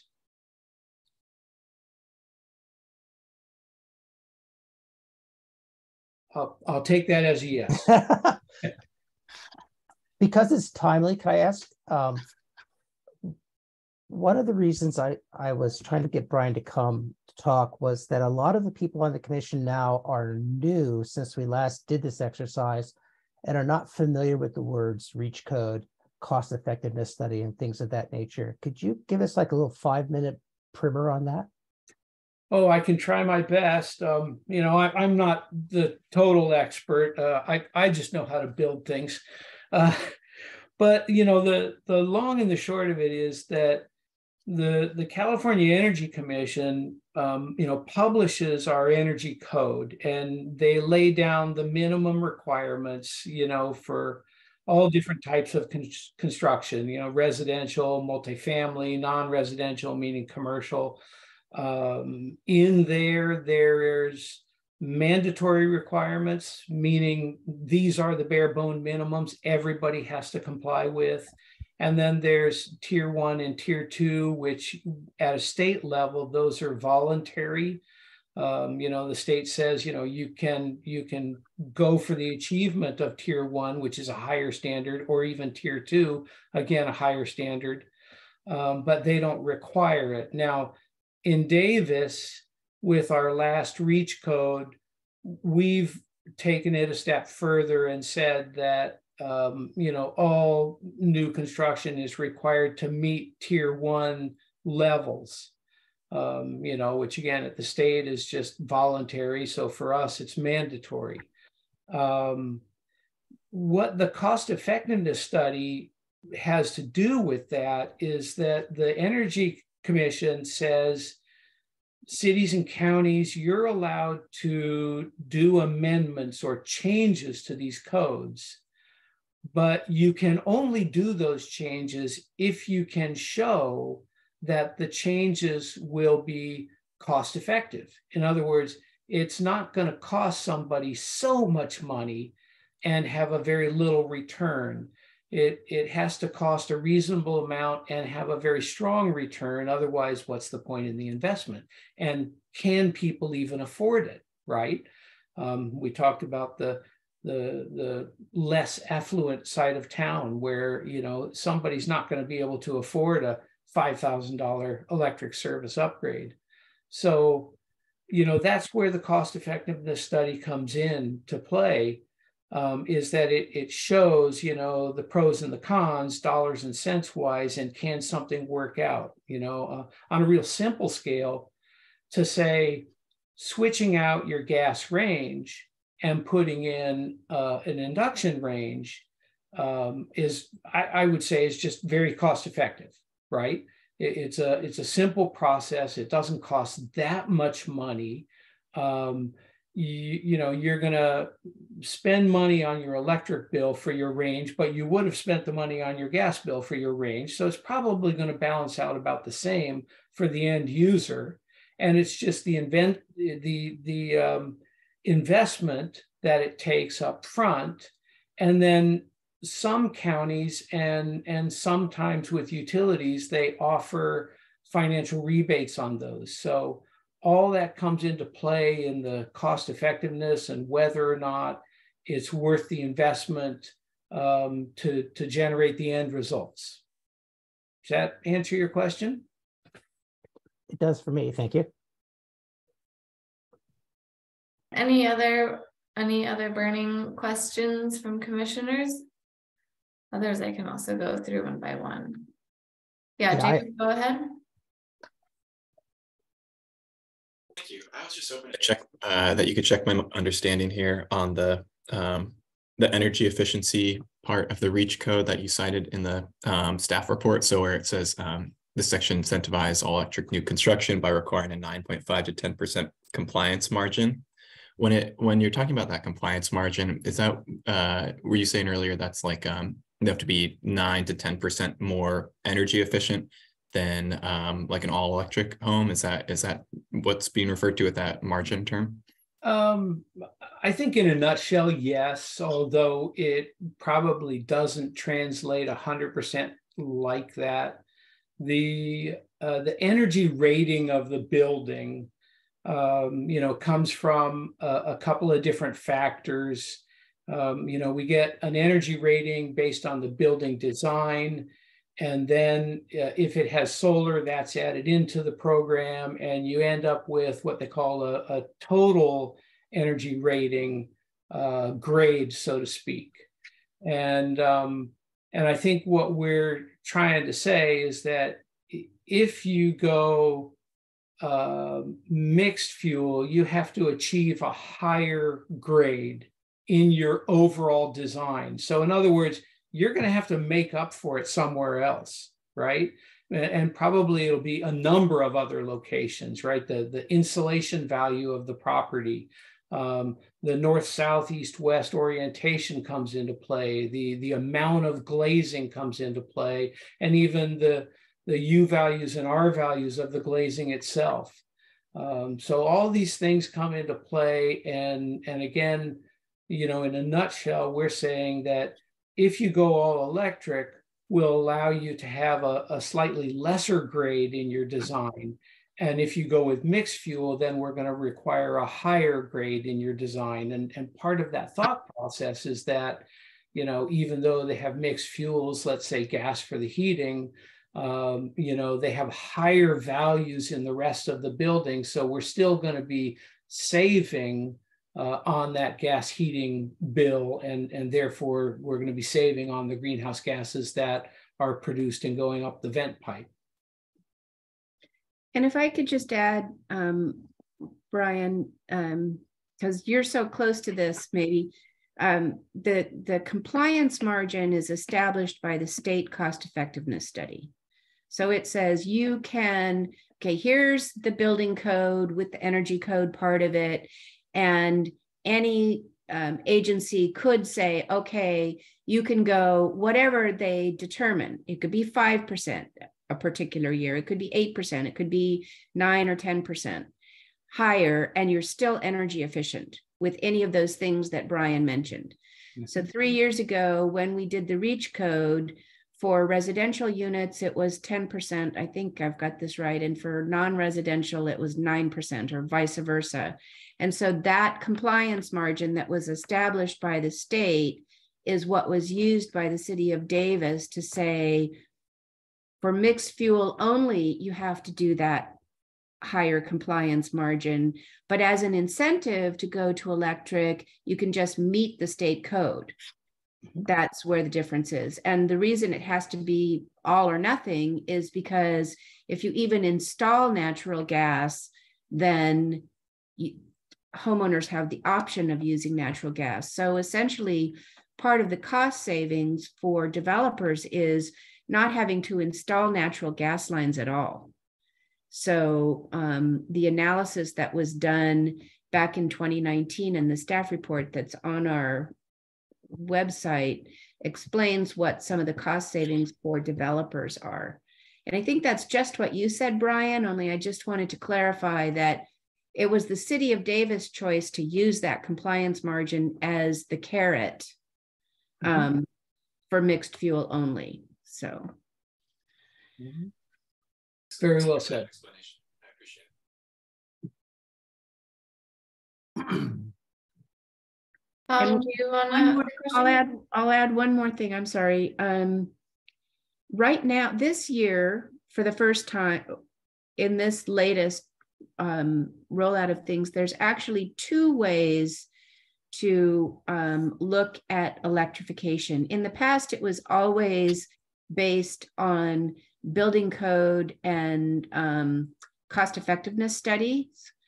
And so you would do it through a building code approach, like City of Davis did in 2019. But now you can also require electrification through public health and safety, which is a local municipal ordinance rather than, and doesn't require you to go to the California Energy Commission or the Buildings and Standards Organization. So about half and half of communities decide to either go the building code route or decide to go public health and safety because of the dangers of gas. And it's a choice made by each agency. Interesting. Cool. Tom, did you have any questions? No. Kira? I do. So first of all, thank you for meeting with us tonight. This is really interesting to hear about. When I was looking at the staff report, there's a section on high-rise dwellings, so like high-rise apartments having required EV infrastructure for new buildings. Is this something that will also be happening to existing buildings, or is this just for new developments? Well, certainly in new development, you know, both in the single family and the multifamily and even in commercial. And I think that what we see right now is that in a new single family home, you have to put in the infrastructure for that EV charger. Now, it seems like most people are going with electric cars, you know, that we see that over and over and over again. The flip side, you know, conversely, we don't see a lot of people going all electric on their heating and cooling systems. We do see probably 50% of the people that are choosing an alternative to gas in their water heaters, but many people run into problems with that. But, you know, again, back to your EV chargers, yes, there are EV charger requirements in the multifamily market. There is the requirement right now for the infrastructure in new single family homes. And then I think eventually we'll see that the EV charger has to be, you know, set up. Probably the one difference today is that there's so many different types of EV chargers, right? It depends on your car. And frankly, it kind of bugs me that they do that, right? It's like, why don't they just make one style that would fit all cars? You know, they could, but they don't, you know. So, you know, you put in a 40 amp circuit for it, you know, in the garage, and you provide the power source, you know, a box with the power, and then depending on the outlet that you need or the EV charger, that can be very easily attached on. But, you know, backing up before that is that the electric service itself has to have enough capacity. It has to have the room. And that's what we didn't see in the past. You know, if I look at how many people are putting in EV chargers these days, you know, in existing homes, I would say probably 40% of those have to upgrade their electric service just to support the EV charger. And the other 60%, you know, they have a larger electric service and they have the capacity. So, you know, the moral of that story is that there's lots of little requirements that are coming into play. And we see that they've changed in the past, you know, 10 years ago, 5 years ago, today. And we know that 5 years from now, 10 years from now, there are going to be more requirements and more restrictive. What you guys might not really know about is the way that our system works with all these codes and these rules and everything else, so that, you know, people out there in the world, the developers, the contractors, you know, the homeowners, so that they don't feel like this stuff is getting rammed down their throat, is that it's usually introduced softly, right? Over a period of time. We start with discussions, and then we start with small codes, and then we get into bigger requirements, and then we get into further requirements. Well, that's all a balancing act. And the hard part about that is the other side that we're trying to balance out, which is our environment, right? And many of you would say that, look, we've been talking about getting rid of gas appliances for 20 years, and it's time to really make some traction on that. And I would agree with you. But, you know, if I tell a homeowner that's building a house or a contractor that you absolutely have to put in all electric and no gas, they're going to be resistant to that. You know, so again, I think it comes back down to that thing of public outreach and education, and how we show them that this is the way that you really want to go, you know. Thank you. I think I have a related question to that, which is just, I imagine you've probably been having these types of conversations and had a lot more of them in your position. And I'm curious what you've learned in terms of where you think a lot of pushback comes from, and if you have any experience that you could share about kind of how to effectively talk to people about this and explain the benefits in a way that makes sense and doesn't feel like it's getting shoved down their throats, like you said. Yeah. And I think I'm especially curious about any conversations you might have had with contractors and developers, but also just in general. You know, I think most people contractors and developers, you know, they're okay with the idea of, you know, protecting our environment, right? Making a choice that's something green as compared to the alternative. I think most people are like that. Some people will choose all the way green, even though the dollars and cents don't make any sense. But where a lot of contractors and a lot of homeowners get hung up is in the cost of these items.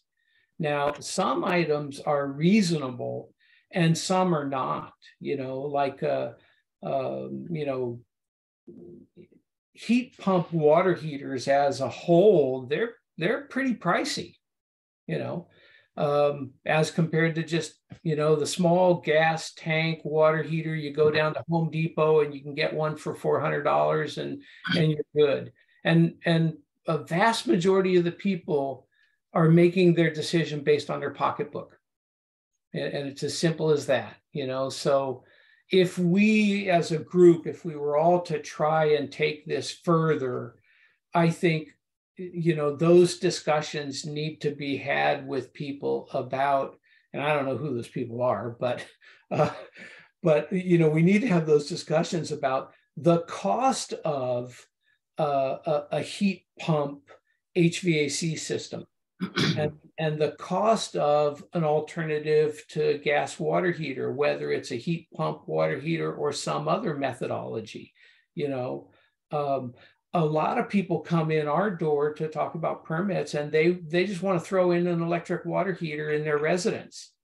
And yet 99% of the electric water heaters that are out there are not energy efficient enough to be approved in the single family residence. You know, so that's a real eye opener for them. They think they're making the right choice, and yet the truth is they're not. If you bought one of those things, because I have people that actually buy them and install them and they don't get any permits, so we never see it, right? And then they complain that they don't have enough hot water because you can only get like one hot shower out of it and that's it. So I think manufacturing and industry needs to be brought into this to say, you know, hey guys, you know, what can you put out there that is at a reasonable cost for replacements and for upgrades in our existing housing market?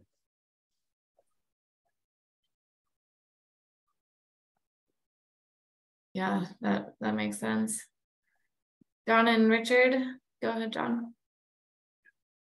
So my hope in having this meeting, I had a couple, and one was to kind of reestablish a relationship between us and your office. Thank you. Your predecessor worked very closely with us. I mean, he did all the pushing because he knew so much more than us, but we worked together on that REACH code. And I wanted to try to tell you that, or let you know, introduce ourselves to you so that you know that we are people who are interested in this. You know, obviously not the structural part, but the energy and water part. There's still a group of people in the community who want to talk gray water for sure. So to let you know that we're interested and we want to work with you. We appreciate it if you would keep us up to date on where the code is going, on ideas you have in mind, and for upgrading the code in the future.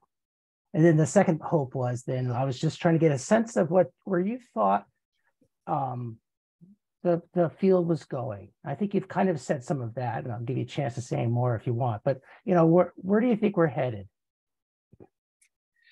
I think in our industry, you know, as far as housing and buildings and things like that, you know, there's one thing that I really see a big change coming, and I think that's going to be in more factory-built housing, you know, as compared to the old days, right, where a subdivision is built and individually houses are framed with all the sticks of lumber, and you know, and then they're wrapped and they're insulated and they're covered and all that sort of stuff. Well, you know, in the factory-built housing, the conditions are so much tighter on you know, their ability to build and to put these structures together. And so we have one right now, actually, that's, you know, it's in the process of getting approved. It's going to be an apartment complex, multiple buildings, 3-story and 4-story. And supposedly, you know, each of the apartments is going to be built at a factory and literally comes out on the back of the truck. And then, you know, the whole cube, which is essentially done inside, the cube is picked up and they're all stacked together and then they get assembled into a building. Well, you know, I think when you look at that kind of building, you know, in our house, it's going to be so much better, you know, well sealed, well insulated, you know, just better conditions all in all. And I think that's what we're going to see, a real difference in the construction of building and houses in particular, and how they're put together, and then how they're able to resist the elements on the outside so that we can be comfortable on the inside, you know. Now, conversely, there's another side to that subject, and that other side that, you know, just to plant the seed of thought, is about what they call indoor air quality. And that's become a real issue. And that's a big part of why you've seen the articles lately about the gas stoves and what the gas stoves put out, and the health problems that are surrounded with that. Well, you know, I've always had this notion that, look, if you're putting in a gas stove, you got to have an exhaust to it, and it's got to be ducted outside the building. And yet there's many, many people that would fight that tooth and nail, you know. And so out of the articles about the gas stoves, one guy answered it by saying, hey, yeah, you ventilate, you know, ventilate. That's what you need to do. But all that comes down to indoor air quality. And again, I think what we're going to see is fresh air drawn into the house, but it's going to be tempered through heat recovery exchangers. And then the house, you know, the warmth in the house itself and where we get that heat from, you know, alternative means of heating, right? Radiant heating systems, you know, the mini splits as compared to a ducted, you know, forced air kind of scenario. Excuse me. But I think that's the biggest change that we're going to see in our lifetime, you know, over the next 5 years, 10 years, and even 15 years, is more manufactured homes, but not, you know, not trailer parks. You know, they're going to be nice homes, and they're assembled and built under tighter conditions, so they come out with a much better quality. Oh, that's great to hear, because as a civil engineer myself, I've often thought this. So I'll just wrap up by telling you, you didn't see the whole document that we had tonight, but there's almost a whole page on education, incentives, and the other things you're talking about, convincing people. We're totally on board with your sentiment there about we're not trying to force people, we're trying to convince people as efficiently or as effectively as we can. Yeah. How do they define a leader? Isn't that somebody who convinces people to do the things that we want them to do? Brian, I was happy to hear you say what you said about factory built housing, because my oldest son designs those. Wonderful. He's an architect. I'm done, Meg. Richard? So, Brian, I'm also welcome and glad that you were able to attend. Someday we'll meet in person. But yeah, we ended up having as John said, quite a close relationship with Greg before in developing the REACH code, and we felt really good about that relationship. And I think that you are bringing the same sentiment to the table, which is good. Now the thing is Brian or Greg was a vegan. Are you ready to take that step? No, I don't think I'll go there, but you know, I too really appreciate the opportunity to meet with you guys and just talk. And you know, and I will close just by saying that actually Greg and I have known each other for the longest time. That and I really admire him. He has been a really dynamic force in our industry. He and I worked together some 30 years ago when we were both just little juniors, you know, at another city. And so it was really funny, you know, to kind of, you know, to know him, to have a relationship with him all these years. And then, you know, I kept watching Davis and I thought to myself, God, what a great town that would be to work at. And then I also said to myself, I'll bet he's never going to retire. He's never going to leave, you know. And so when the opportunity came up, I just jumped on it, and I'm thrilled to be here. I really do like this community, and I admire the goals and objectives, you know, that our leadership has. And it's just great to be able to put my own energy into that and see it become real. So pleasure to meet you all. I'm glad to be here, and I hope we can meet in person one of these days real soon. Oh, welcome. I'm glad. Look forward to talking with you more. All righty. Thank you, guys. Yeah, thank you so much for spending your evening with us today. And we look forward to hearing more exciting developments in the REACH code as they move forward.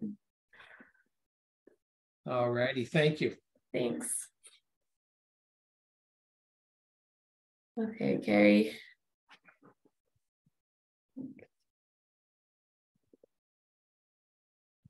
Okay, once again, we have a community member who has raised a hand, but we've completed public input on this item, I believe. Did we do public input? Mm-hmm. Okay. Okay, so if you want to move on, we can go to 6D or... Oh, sorry, were there any final comments from Michelle? Did you want to add anything?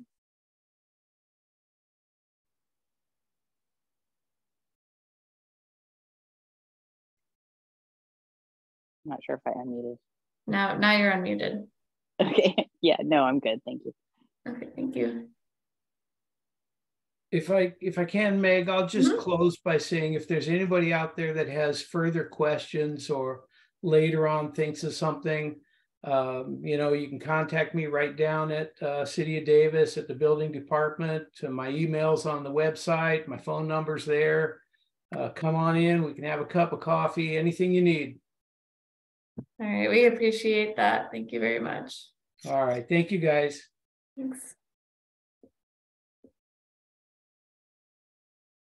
Okay, so I think with that we can move on to the subcommittee reports.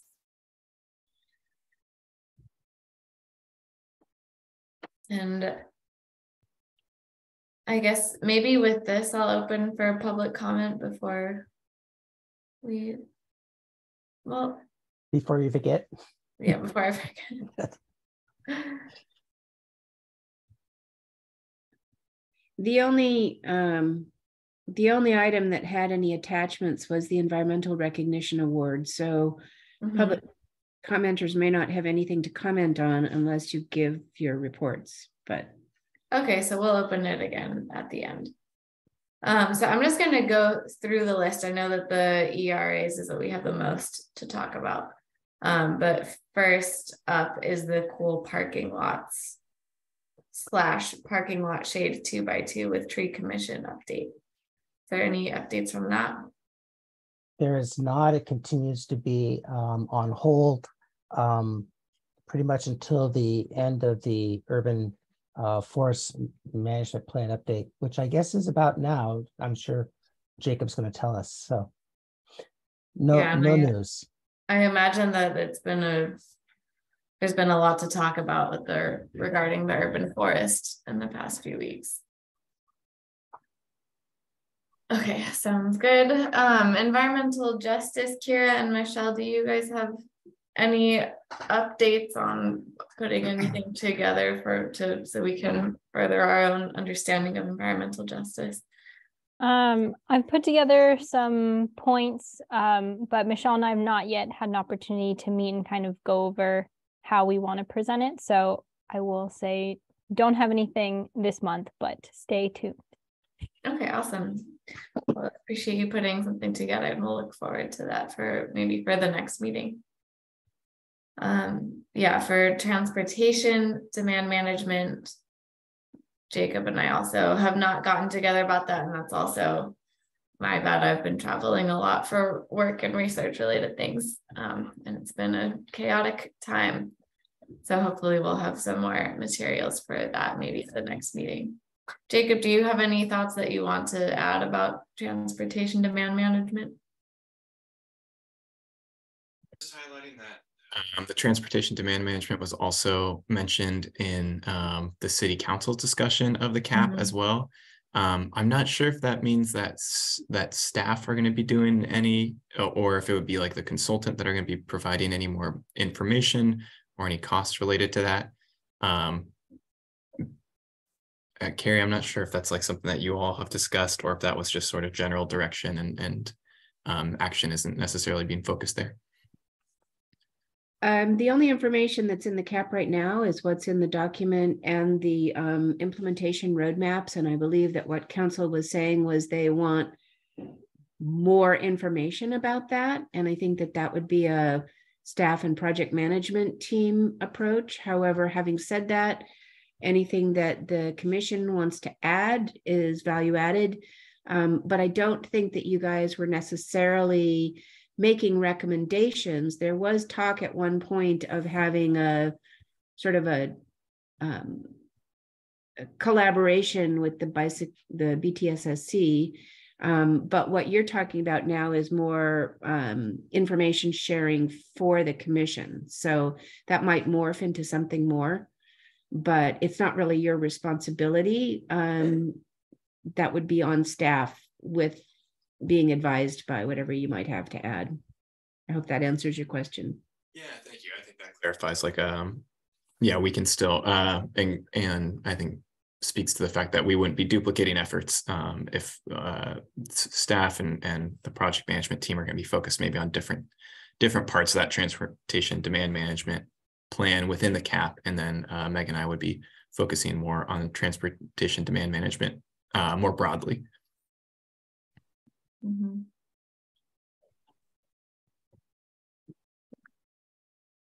Okay, so now let's talk about the Environmental Recognition Awards 2023. Which it's the time of year again to establish a subcommittee to review the nominations and make recommendations about who to bestow awards on. John, go ahead.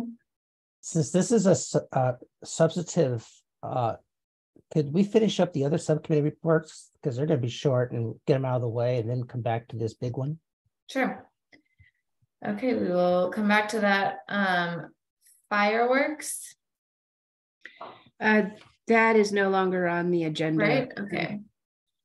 Just so you know, it was on the long range calendar, but when we talked in our agenda setting meeting about putting fireworks on the agenda, we received word from the city clerk that that's on the city council agenda for January 31st. So it would not make sense for the commission to talk about it in advance of the city council meeting. So. Okay. Monitoring subcommittees, anything from air quality?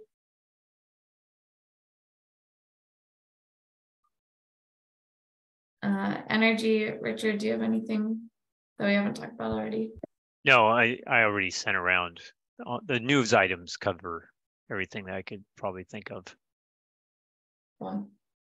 Yeah, I mean, my updates related to energy, I guess, is just that there is a lot going on in California on the battery supply chain, as well as nationally, and a lot of federal and statewide attention being paid to that. So if you're interested in talking about that more, then let me know, because it's all I think about all the time. Toxics and waste. Nothing to report, but there's an awful lot of stuff on the being distributed now on plastic pollution, and it's something that I'll look into some more and share. Okay, awesome. Yeah, kind of circling back to Richard's comment at the beginning about Davis and how what level of plastic we're accepting here. And water. Just like Tom said, there's a lot of talk about how PFAS are going to be the next real challenge. To add to that, the EPA just released new guidance about PFAS and PFOA. So you can, I don't have a link to share, but if you Google search it, you will probably find the updated EPA guidance. Cool. Great. And then John, did you have anything from Unitrans? Unitrans missed this last 2 meetings, but we got reports from the manager and just have 3 quickies. One is that they're continuing to retrofit the natural gas buses into near zero emission technology. That project is mostly done. It's all funded, but it's not quite done yet because of supply chain. The electric buses are all ordered and are scheduled. So we've gotten 6 already. 6 already. 4 are due next spring. 4 I think are due next year. They've been delayed by that by supply chain a little bit as well. So those projects are moving forward. And finally, they have launched Zip Pass, which is a smartphone app by which you can pay your fare on Unitrans, YOLO Bus, Causeway Connection, and RT. So you have one app to pay for all. I just used that to go to the airport last week. Did it work? It did. Yeah, and I was able to like sprint to the bus stop with all of my stuff and then kind of stressfully get the ticket before the bus got there. So, cool. It was good. I wonder, have they talked at all about making, I know with BART and then in DC and New York, you can have that in your Apple, in your wallet on your phone. Have they talked about at all about that, or is it just kind of staying as its own app for now? They have not talked to us about that, so I don't know. Okay, cool, because it actually is remarkably convenient when it's all kind of in one place. Okay, well, those are both exciting developments. And then how about the tree commission? Yeah, thank you. The tree commission meeting scheduled for this month was canceled. I think the city's arborist was a little bit too busy with cleanup work. But I believe that I don't think I gave you all an update after the last meeting, which was in mid-December, where they gave us a preview of the website that the Urban Forest Management Plan is going to be hosted on. So to date, they've done a lot of the research as well as setting goals and policies, and then they're starting to transition some of the data that they have onto that website. I think it's going to be a great hub for information, really going to increase the accessibility of that information to the public and to probably other city staff. So for instance, there's other than like setting it, they'll have the plan's priorities and policies on there, but it'll also have things like interactive information pages. And you'll be able to track the latest census data, like tree census data that they're doing. They have a word for that, but I can't quite recall it. But you'll be able to just switch between maps of like census tract income versus vegetation type versus heat island effect. And you'll be able to kind of navigate all of those. Any member of the public will be able to do that. Critically for our purposes too, you can also, there will be some sort of tools that will help with determining street canopy. I think that's going to be a layer specifically of street canopy, and you can really see what areas of the city are well covered and which are not. You know, you can imagine it's just like a difference between like maybe 2nd Street out by Target versus like you know, the some of the more heavily treated parts of downtown or something. Just really stark. It should help planning process, and it should help a lot of what we've talked about with the active transportation planting and making sure that those like bike lanes, pedestrian infrastructure is shaded. So really exciting things to come, and I'll see when we can get back. Yeah, I'm sure the next meeting will have a lot of updates for us all. That's awesome. That's really exciting. Well, do you know if it will have bike lanes mapped out as well? It's superimposed onto like satellite imagery, okay, but I'm not sure if it also illustrates bike lanes.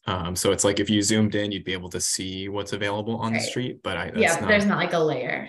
Yeah, I'm not sure. I wouldn't say no, but I'm not totally sure. Okay, cool. Awesome. Okay, so I think with that, we can go back to the Environmental Recognition Awards. And Kara, I saw you had your hand up for that earlier. Oh, I was just going to say that I am happy to be a part of it again, having done it last year, because I thought it was kind of fun. Yay. Getting to see all of the different potential nominees. Amazing. Thank you for starting that off.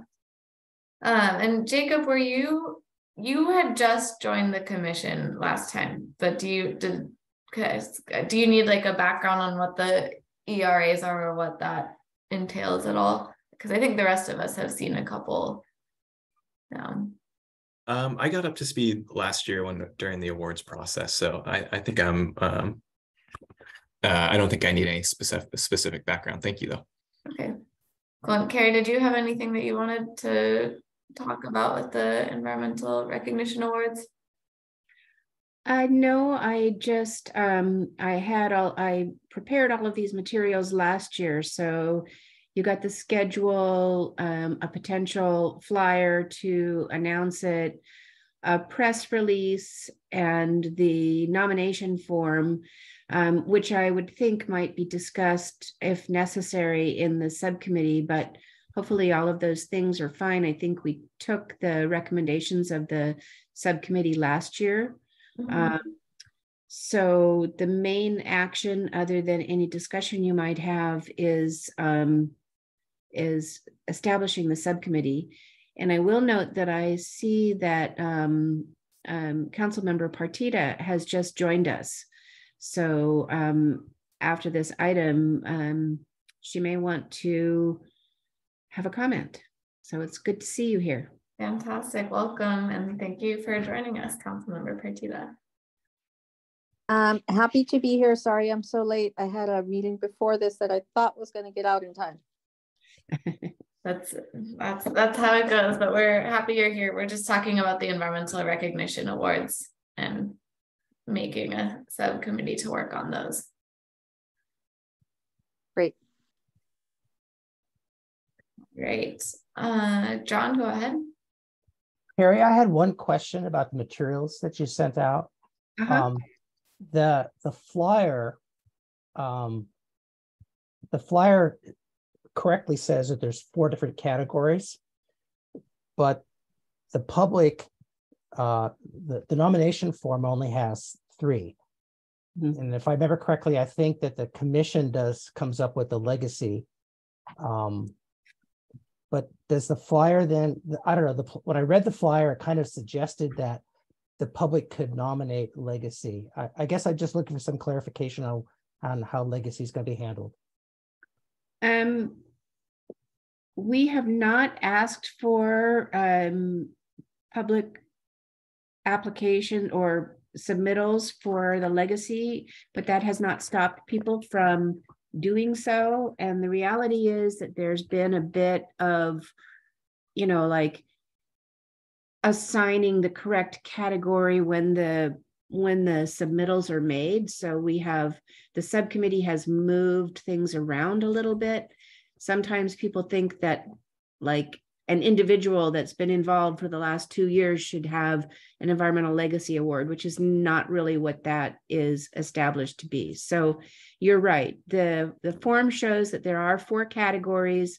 We are not asking for nominations related to the environmental legacy, and we don't even necessarily have to have an environmental legacy award every year. So hopefully between the press release and the flyer, that information is fairly understandable to community members. But we don't stop people from submitting whatever nominations they see fit. And then we try to make sense of it all in the subcommittee and then finally in the full NRC. Okay. Okay, and then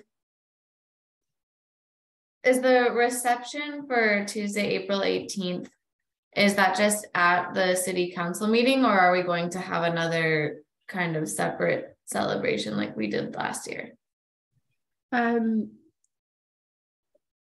Historically, the presentation is at the city council meeting and the reception is immediately following the ceremonial presentation. And of course, with the pandemic, we were not able to have in-person meetings over the last couple of years, but now that city council meetings are in person, it will probably be immediately after this.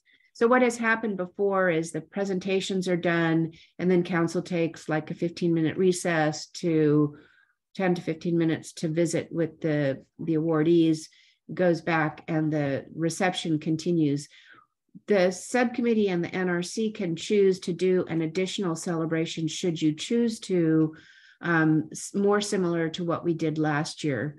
But last year was kind of like, we didn't, as everyone knows, we didn't know how long we were going to be meeting remotely. At the beginning, people thought, oh, this will be a few days a week, you know, and then it lasted for several years where we didn't have any in-person celebrations. So that was a roundabout way of answering your question.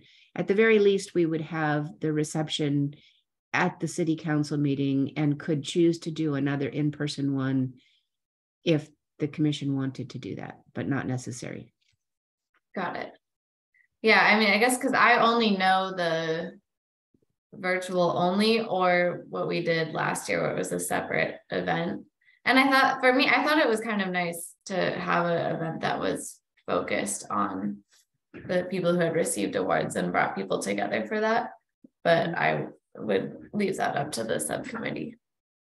So what we did during the pandemic years is I prepared a slideshow with visual images of each of the awardees, and we invited those awardees as panelists. So they had a minute or two to accept the award.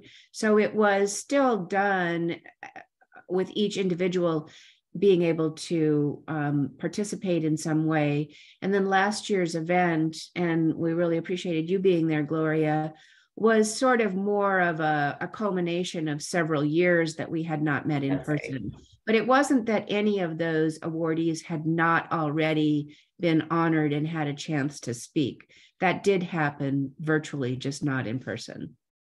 Got it. So before the pandemic, we would adjourn in that 10-minute spot that Carrie mentioned to the conference room outside of the council chambers, and we'd have some little finger food and have a chance to talk to people. Okay. Yeah. Cool. All right, well, circling back to the subcommittee, is there anybody else who would like to volunteer to be on the subcommittee?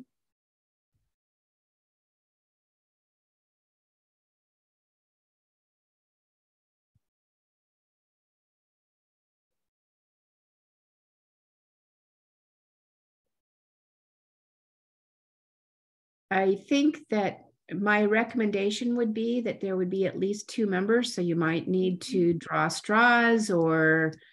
Yeah, I was just going to wait in an uncomfortable silence until someone couldn't handle it anymore. Sorry, that was me, I guess.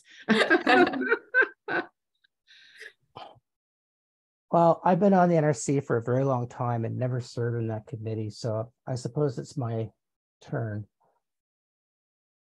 All right. With Fantastic. such enthusiasm. All right, let me turn around. I'm really excited to work with my fellow co-member person, or my fellow committee person. Commissioner, thank you. It's late. Okay. Fantastic. So thank you both. We appreciate it. Does anybody else want to speak now to have the chance to participate in this wholesome community building event? Yeah.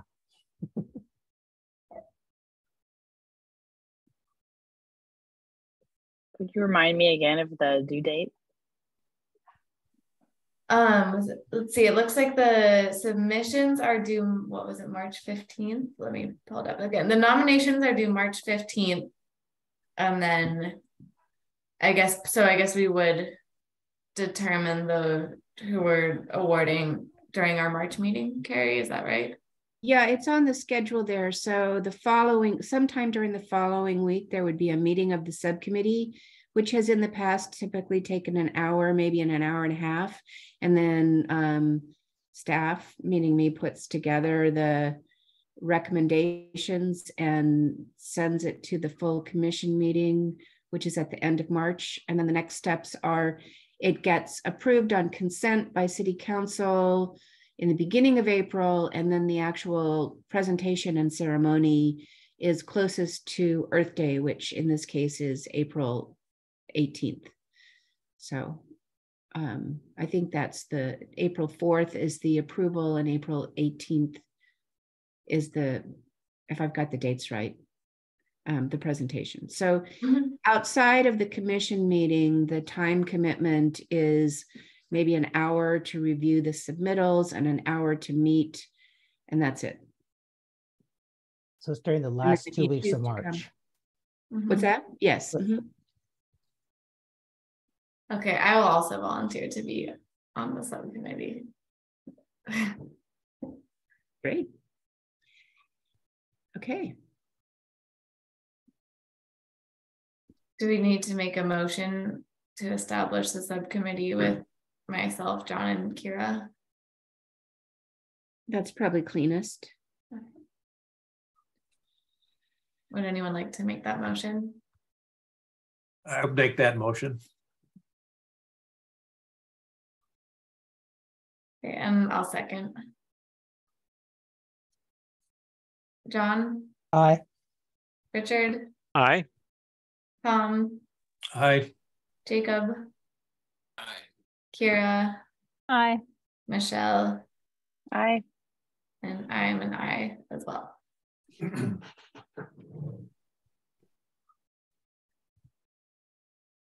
Oops, I advanced. I hope that was okay. Yep, that's fine. All right. Any members of the public who would like to make public comment, please raise your hand.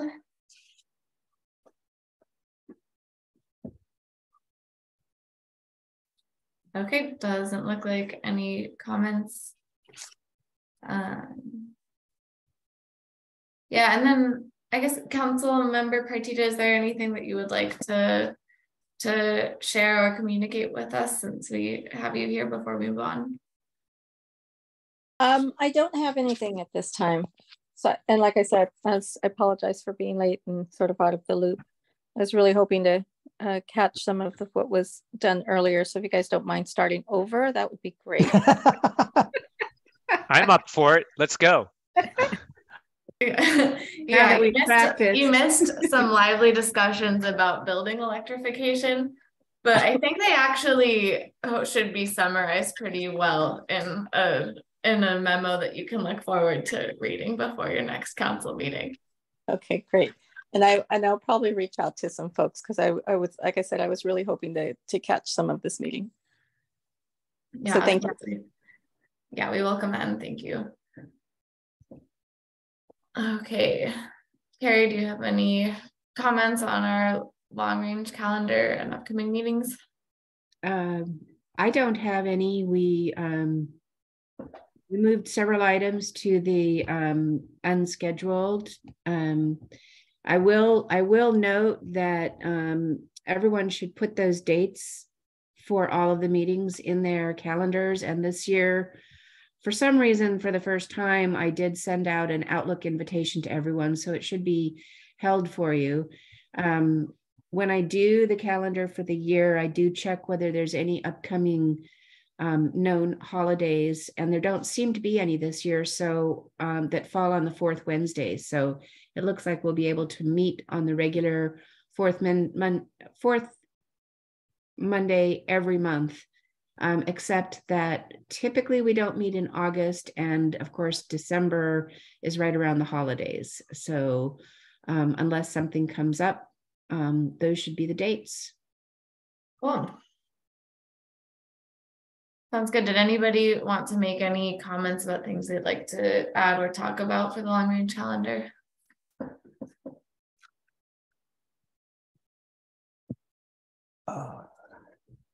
Yeah, go ahead, John. So this is speculative because I didn't get a chance to listen to the city council the other night, and maybe council member Partita can inform us. There was an item on the agenda about forming a council subcommittee to look at criteria or conditions for approving developments between now and the time of the general plan being written. And we had for a long time talked about trying to put together a list of some guidance on things that would be expected, so that we didn't from new developments, from environmental and energy issues, so that people didn't have to kind of reinvent the wheel for every development. And I wondered if there is any place for that kind of discussion or input, or is that whole process going to be done quickly? I don't, like I said, I apologize. I missed your meeting, Gloria. So I don't know what's happening with there, or whether there's any desire to have us help. So that's, I think that that's a great idea, because the whole point is to have a little more certainty for the planning commission. So this came up in our, in our joint session with the planning commission, and they were, just expressing a little bit of frustration because there is not a general plan, and they were feeling like, these every development that came forward was you kind of had to like work out and the parameters for everything, and it was all feeling very piecemeal. And so the hope is that we have some sort of an interim, guidelines for making decisions about, developments, especially the ones that are coming forward around the periphery, right? And so I, in putting together something like that, I think, all the input that we can get would be very helpful. Could you tell us anything about the schedule? We're hoping that it doesn't drag out, right? And so I'm thinking that we should have something put together by the end of the spring. So I guess the question is, would you want something kind of official NRC, or would you just like to have conversation with NRC, or would you just like to have NRC members write you letters with good ideas? So let me think about that. I haven't yet met with the other member of that subcommittee. Oh, you're one of them. Okay. I'm right. Yes. Wait a minute. Am I? I'm not really sure now. I'll have to think about that. But isn't that yes. You and Councilmember Vetla, or am I wrong? See, we just threw together all these subcommittees, but I think that I think it is. But it may be Bapu and Will. Mm. Right.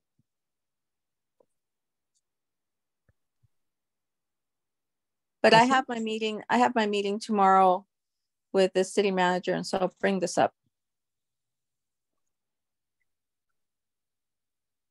All right.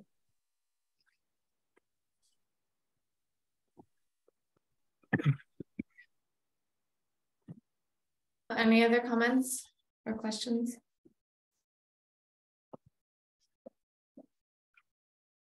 Okay, do we have public comment on this item? No, we don't do public comment on this item. Great. And in that case, I think we can move along. I think the next item is to adjourn. All right. Sounds good. Well, we're about what, 40, under an hour over our scheduled time. So important things were done. Yeah, I think we had very good discussion today. Yeah, really appreciate the level of preparation that went into giving us all kind of something to talk about and a lot of details to get into about the electrification measures. And looking forward to also talking about other aspects of natural resource management at our future meetings. But great. Thanks, everybody. Yeah, thank you all so much. Thanks, Meg. Good evening. Thanks all. Thank you. Bye. Thank you.